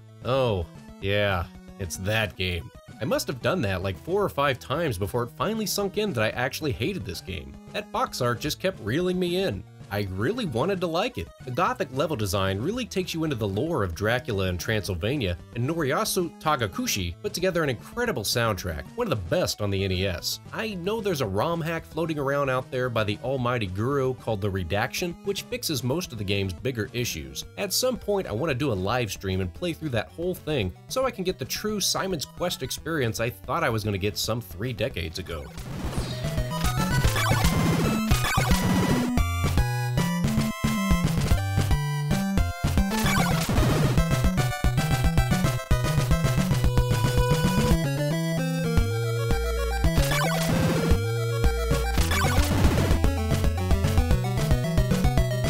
Speaking of live streams, this would be a good time to mention, since there are a lot of new faces here, I actually have a Let's Play channel called Friday Night Arcade Plays. These videos are a bit more casual and unedited, just me hanging out playing some random game, old or new, maybe a live stream here or there. There are also a lot of older videos from the channel's early years with my best friend Jason and I playing through random games, old and new. We did a run through several old NES and Super NES titles such as Teenage Mutant Ninja Turtles or Super Star Wars, but we also team up and play some modern stuff like DayZ. We also did an entire playthrough of Broforce, a throwback to old school 2D run-and-gun shooters that nearly killed me. So stop by and check out Friday Night Arcade Plays sometime if you want to hang out with me in a more casual setting. Hope to see you soon at Friday Night Arcade Plays.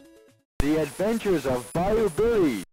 The Adventures of Bayou Billy. One last treat from the old colonial pantry. The box art certainly looked promising enough. The plot of this game isn't complicated. Have you seen Crocodile Dundee? Well, then you've seen The Adventures of Bayou Billy. Swashbuckling, crocodile-wrestling outback guy goes off to save his girlfriend from the stereotypically evil, cigarette-smoking, portly guy with the twirly mustache. There's even an Adventures of Bayou Billy comic book, so you can take the story with you wherever you go. Yes, this is a real thing that actually exists. Anyway, the gameplay is somewhere along the lines of Double Dragon, side-scrolling beat-em-up action, occasionally you pick up a weapon. This should be a no-brainer. But unfortunately, this game is insanely difficult. Common enemies take like 179 hits to kill. Meanwhile, they inflict tons of damage. This game is impossible. My first experience getting this game home as a rental and popping it in probably looked something like this. I made it 2 or 3 screens in before getting pummeled to death and already having to burn up and continue. I tried a couple of times and I think I made it as far as this river section on the first level before I just gave up. I actually walked back up to the colonial pantry and tried to exchange it for something else. I think I made up something like the cartridge just didn't work in my NES, and I remember the store clerk just giving me this look like this probably wasn't the first time a little kid tried to return this game.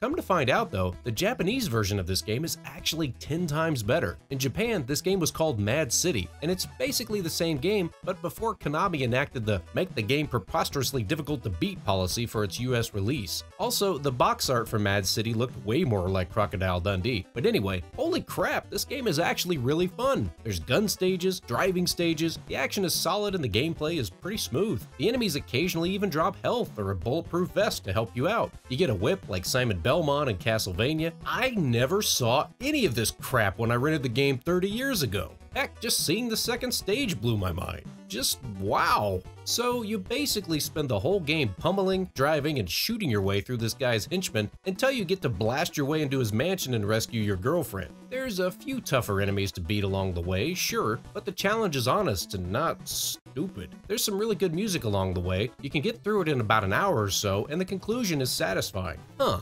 I never thought I'd see the ending of this game.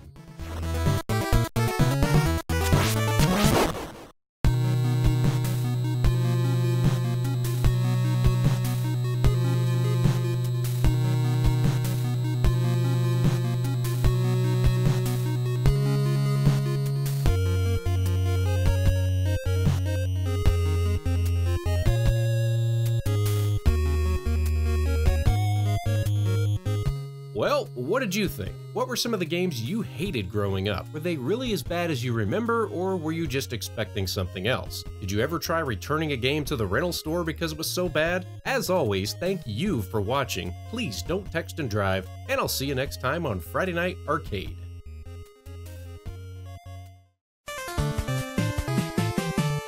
I remember seeing commercials for the Battle of Olympus when I was a kid, and for some reason it was advertised alongside the Guardian Legend. Obviously now I know that they were both from Broderbund, but when I was a little kid it confused the heck out of me. Were they the same game? Was one a sequel? Were they related to Legend of Zelda? Who knows? I was like 7, I didn't know what the hell was going on, but I knew I wanted to play one or all of these games. The Battle of Olympus was developed and released by Irem and Broderbund in 1988, and certainly the most obvious comparison would be to Legend of Zelda 2, but I feel like there's a lot of Castlevania 2 Simon's Quest here as well, maybe even more so. The story plays loosely with Greek mythology. You play as Orpheus, a Greek musician and son of Apollo, the god of archery. In the game, you're tasked with rescuing your girlfriend Eurydice, who's been kidnapped by the Dark Lord Hades because, well, princesses were always getting kidnapped in the 80s. I said this game played fast and loose with the mythology because in the actual mythology, Eurydice dies and Orpheus goes to the realm of Hades to try to see her again, hoping to impress the Lord of Hades himself with his musical abilities so that she can live again. In the story, Orpheus actually does impress the Lord of Hades, who agrees to let her leave with him under the condition that she has to follow him out of the underworld,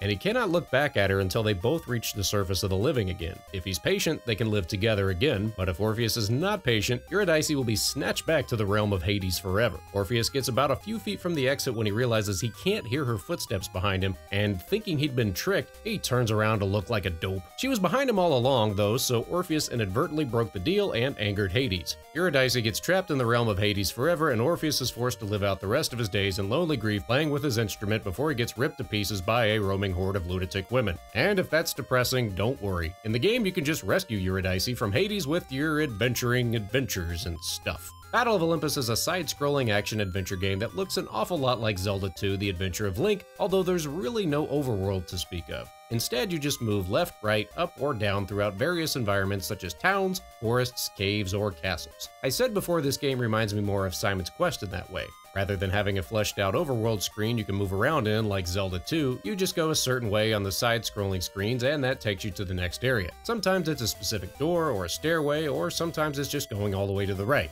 The overworld screen is just a map that pops up once you leave an area, letting you know specifically where you are, but that's its only function. That's helpful though, because even though the game is non-linear, there's certain areas you really aren't supposed to go until you find various items to help you out in your quest. Magical items like the Staff of Finnel, the Shield of Athena, special swords, and everything else you'd expect in an adventure game based on Greek mythology. You'll also get clues about each area from the townsfolk that you meet along the way, similar to Simon's Quest, but unlike Simon's Quest, these clues are usually pretty helpful and actually make sense. For example, one guy tells you you'll need the power to jump high and the ability to control fire if you go to Peloponnesus, so you'll need to find the Sandals of Hermes as well as possess the ability to shoot fire from the Staff of Finnel before you can go there. Hey, that's a legitimately useful piece of information. Occasionally, the openness of the game can backfire. For example, there's a boss battle pretty early in the game, and if you aren't moving through the game in the order the developers would like you to, which is something I have a tendency to do, this battle may seem impossible. Well, you're supposed to get the shield first to help you block the arrows. So odds are if you're having trouble with a particular area, you may have missed something and need to backtrack.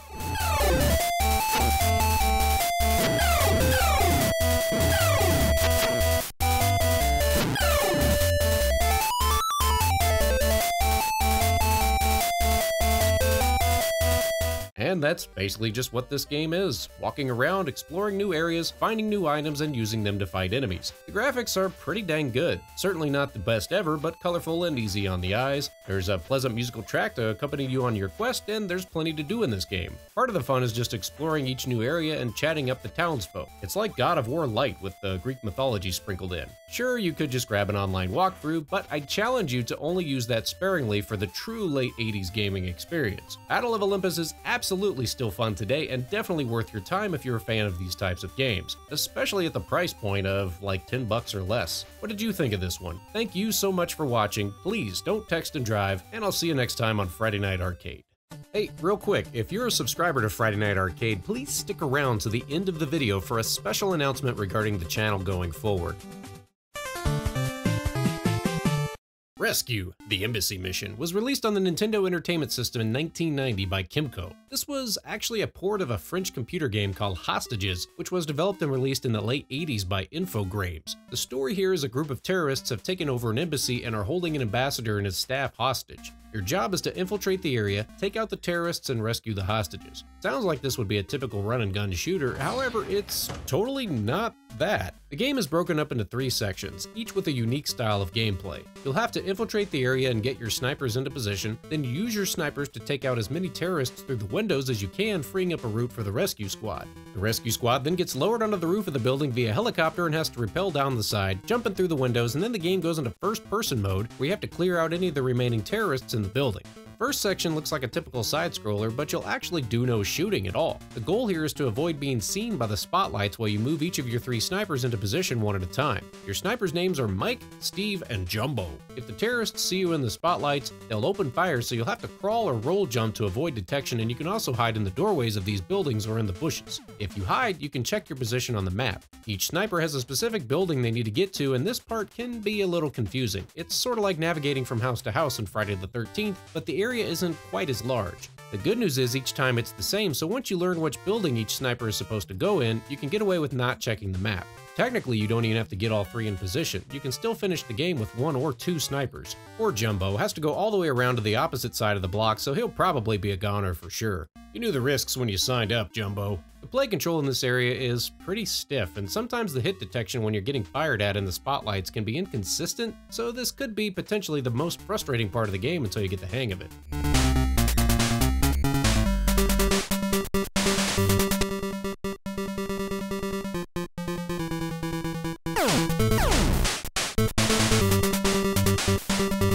Once you get your snipers set up, your rescue squad will get lowered onto the roof, and it's time to start taking out the terrorists with your sniper rifle. You can switch back and forth on the map between any of your snipers, and whatever terrorists you take out here will save you some time on the back end, plus you'll need to at least clear out any peeking out of the windows on the top floor so the rescue squad can infiltrate the building. There's not much to this, just move the sniper scope around until you see the shadows in the windows, and then take them out. That's right, you're actually playing a tactical sniper in an NES game. I mean, up to this point, we'd played side-scrolling shooters like Contra or whatever, but it's crazy to think something like this was allowed on the NES. This is pretty on the nose. You're just picking guys off in a building one by one from across the street. It's fairly realistic for the time, and there's even a bit of sway when you're looking down scope.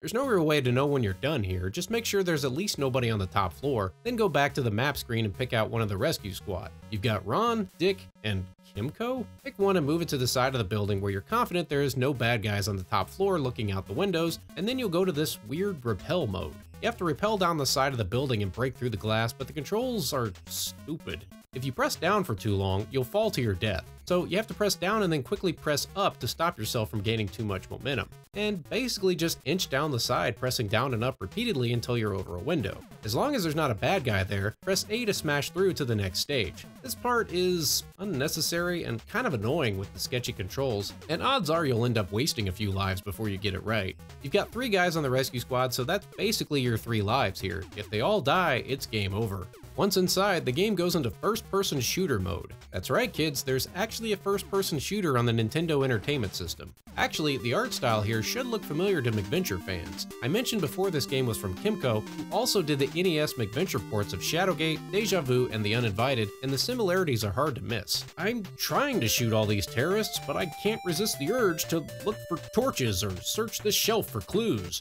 Who knows? Maybe there's something important in this heat register. Ah, no time for that now. Okay, so you've got a few things going on from this view. You've got your character's viewpoint here, and movement is pretty straightforward. Just turn or move forwards, then shoot the bad guys. You can also duck to avoid getting shot. And try not to shoot the hostages, which are in blue. You've also got a map on the lower left giving you the layout of the floor you're on, along with a counter in the upper left letting you know how many bad guys are left on each floor. Then you've got a timer in the upper right. Move your way through each floor, taking out the bad guys as quickly as possible, and I have to say, this area is done as well as you could ask for given the limitations of the 8-bit hardware. Sure, this ain't no Doom 2016, but take a minute and look at this through the eyes of someone playing console games in 1990. It's impressive given everything that's going on here. Enemies moving around off screen, moving around the area is snappy. Heck, there's even blood. Wait, what? That's right, kids. This game, which was officially released on the Nintendo Entertainment System, features enemies collapsing in a bloody heap after you shoot them at point-blank range. Wow, I'm really surprised they got away with that, even if it was well before the ESRB. Once you take out all the bad guys, pat yourself on the back because you just beat the game. There are multiple endings depending on how many of your team as well as how many of the hostages survived the ordeal.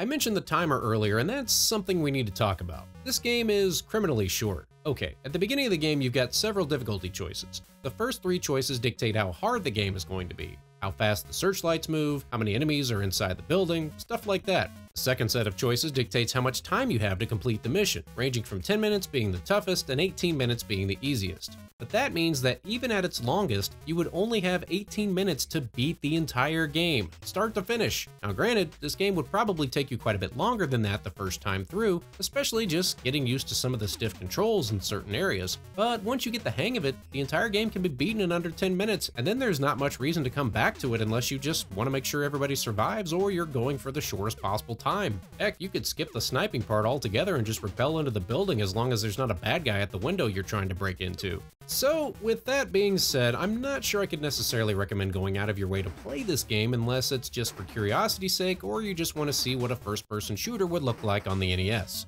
I will at least credit them for coming up with something different. It's definitely not like much of anything else on the console. Also, the music isn't bad at all. It actually kind of changes a little depending on the action on screen, which is interesting. Like on the searchlight stage, if you hide in the bushes, the music goes all quiet for a minute.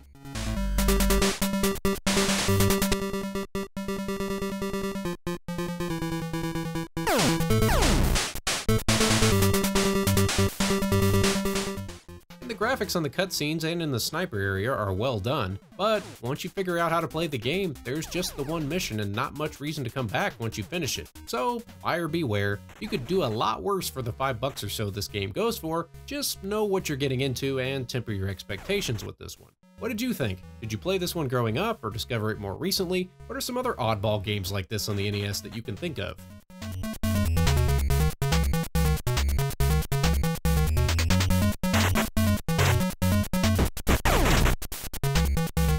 Hey, thanks for sticking around to the end. I wanted to let you know that I'm going to be changing the upload schedule for Friday Night Arcade episodes. From this point going forward, new episodes of Friday Night Arcade will be posted every other Friday at 6 a.m. Central Time instead of every Friday like it was before.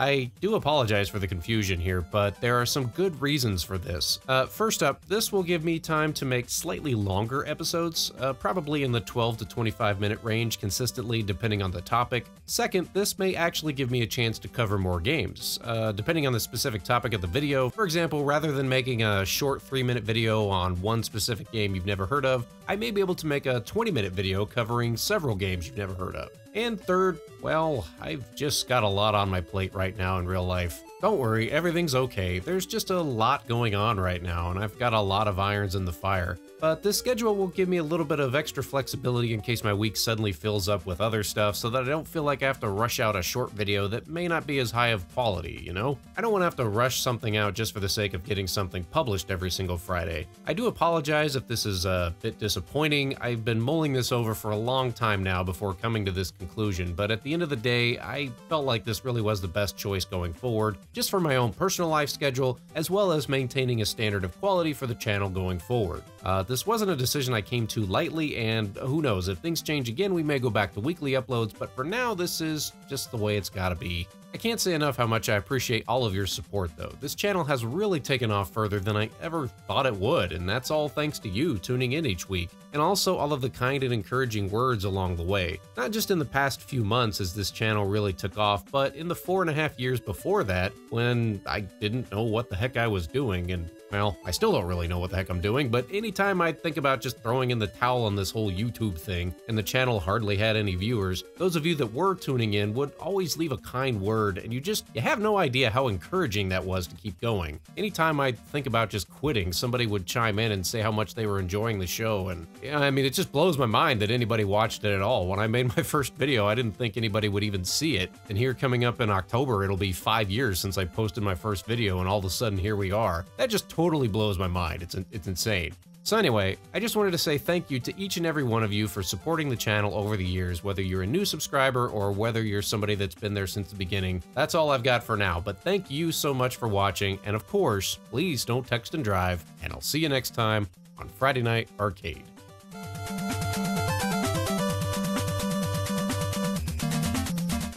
Hey everyone! Over the last few weeks I've been live streaming a bit here on Friday Night Arcade, and we've had a lot of fun.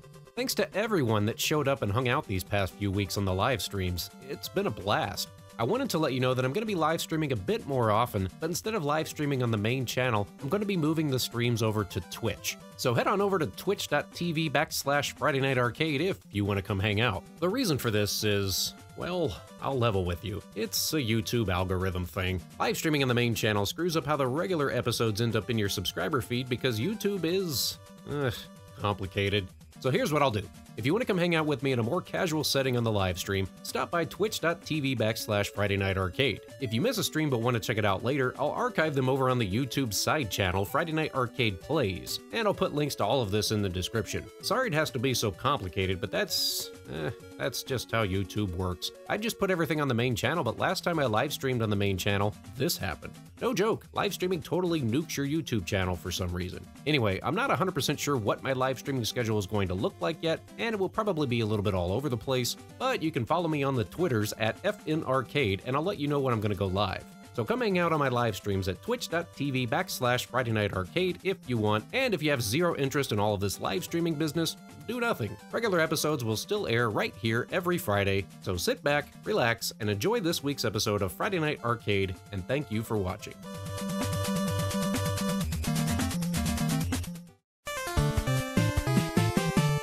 Meet Mark. Mark was walking home from a baseball game one night when he saw a falling star that was so beautiful, his eyes got moist, and before he knew it, a giant flying gargoyle monster named Bert landed in front of him, as these things typically go. Bert asked Mark to come help him fight a bunch of evil monsters on his home world, and Mark said, "But dude, I'm like 10, and Bert said, "Nah, it's cool, just bring your bat." Then they fused together for some reason, and so begins the story of Monster Party, one of the weirdest games on the Nintendo Entertainment System. Monster Party was developed and released by Bandai on the NES in 1989, and the box art tells the story. This game was meant to be a tribute to all of the great horror movie relics of old. You've got Dracula, Medusa, creature from the Black Lagoon, maybe? You play as Mark and your main weapon is the baseball bat, which is unfortunately on the weak side. It seems like it takes way too many hits to knock out a lot of the enemies, but you can also use the bat to knock projectiles back towards the enemies, and that's a little bit more powerful. Really though, you're almost better off avoiding enemies unless they're outright blocking your path or if you're just trying to replenish your health, but then it becomes a little tedious trying to take out enemies over and over again.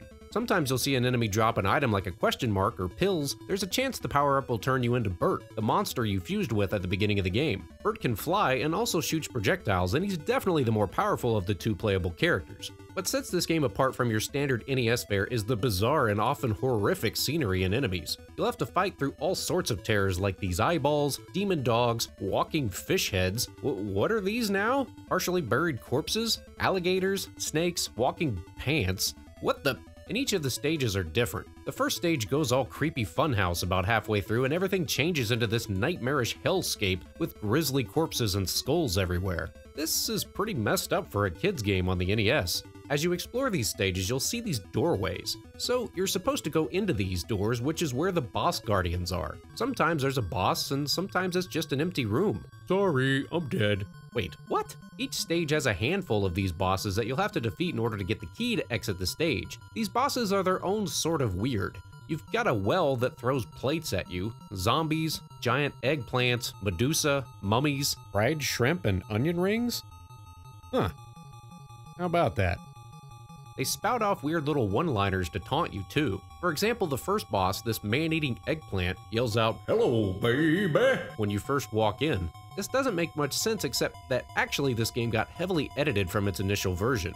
There was an initial prototype that surfaced some time back showing what the game originally would have looked like. Not only was this game heavily censored, such as the bloodier version of the title screen, but several of the bosses were altered to avoid copyright troubles. The eggplant boss was actually going to look more like the man-eating plant from Little Shop of Horrors. The cat monster was actually going to be a mogwai that changes into a gremlin. In level 7, the Dark World Tower, you fight a Grim Reaper boss, although in the original version, it looked more like a xenomorph from the Alien franchise. A closer look at this creature on the box art reveals what appears to be the xenomorph monster, and I guess they changed the game but didn't bother to change the art at that point. Although with all the censorship in this game, I'm not sure how the Grim Reaper made it in. When you first meet him, he taunts you by welcoming you to the entrance to hell. This game doesn't mess around.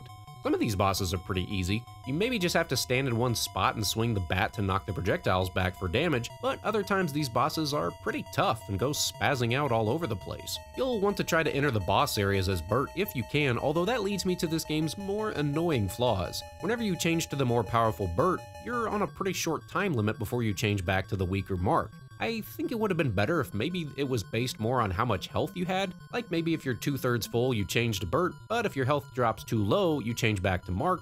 I don't know. Some of the later stages are really tough. Stage 6 is a haunted house maze with doors all over the place. There's only one boss, but you'll have to go through all of the doors in just the right order to find the boss, get the key, and then escape the level in one piece. There's these annoying blasts that come down from the ceiling and always seem to hit you, and the music is aggravating too.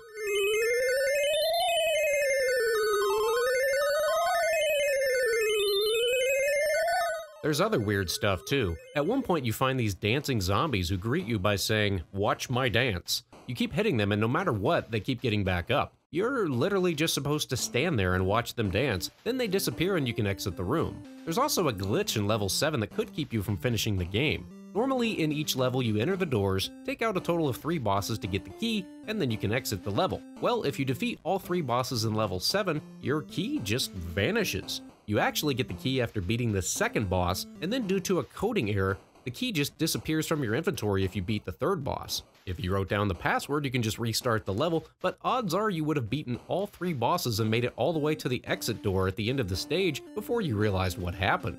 There's some cryptic stuff in the final stage too, where you start the level, you're actually supposed to just walk straight to the left to get to one of the boss doors. If you didn't know this, you'll probably end up just going all the way to the right, taking out the other 2 bosses, and then you get to the exit and realize you still don't have the key. So there's just all sorts of weird little quirks like that in this game. And I'd be remiss if I didn't mention the ending, so there be spoilers ahead, kiddos. Once you get to the final door in level 8, you have to take out the final boss. This is a horrific looking oversized monstrosity. Just look at those eyes. Come and die! Holy crap! Then when you beat him, Bert thanks you and sends you home with this gift box. You open it up and it's a princess, so I guess she's just like Mark's girlfriend now? But then she turns into a monster and all sorts of other monsters pop out, and suddenly Mark turns inside out and dies. Whoa, what the hell, man? Thankfully, you wake up and it turns out it was all a dream, but then right as you're leaving for school, Bert shows up and asks if you want to go again. No, I'm good, thanks, man. So can I recommend this game? Well, if you're looking for something spooky to play this Halloween season, it's definitely worth checking out. It's by no means a perfect game, and the difficulty could be a turnoff for some.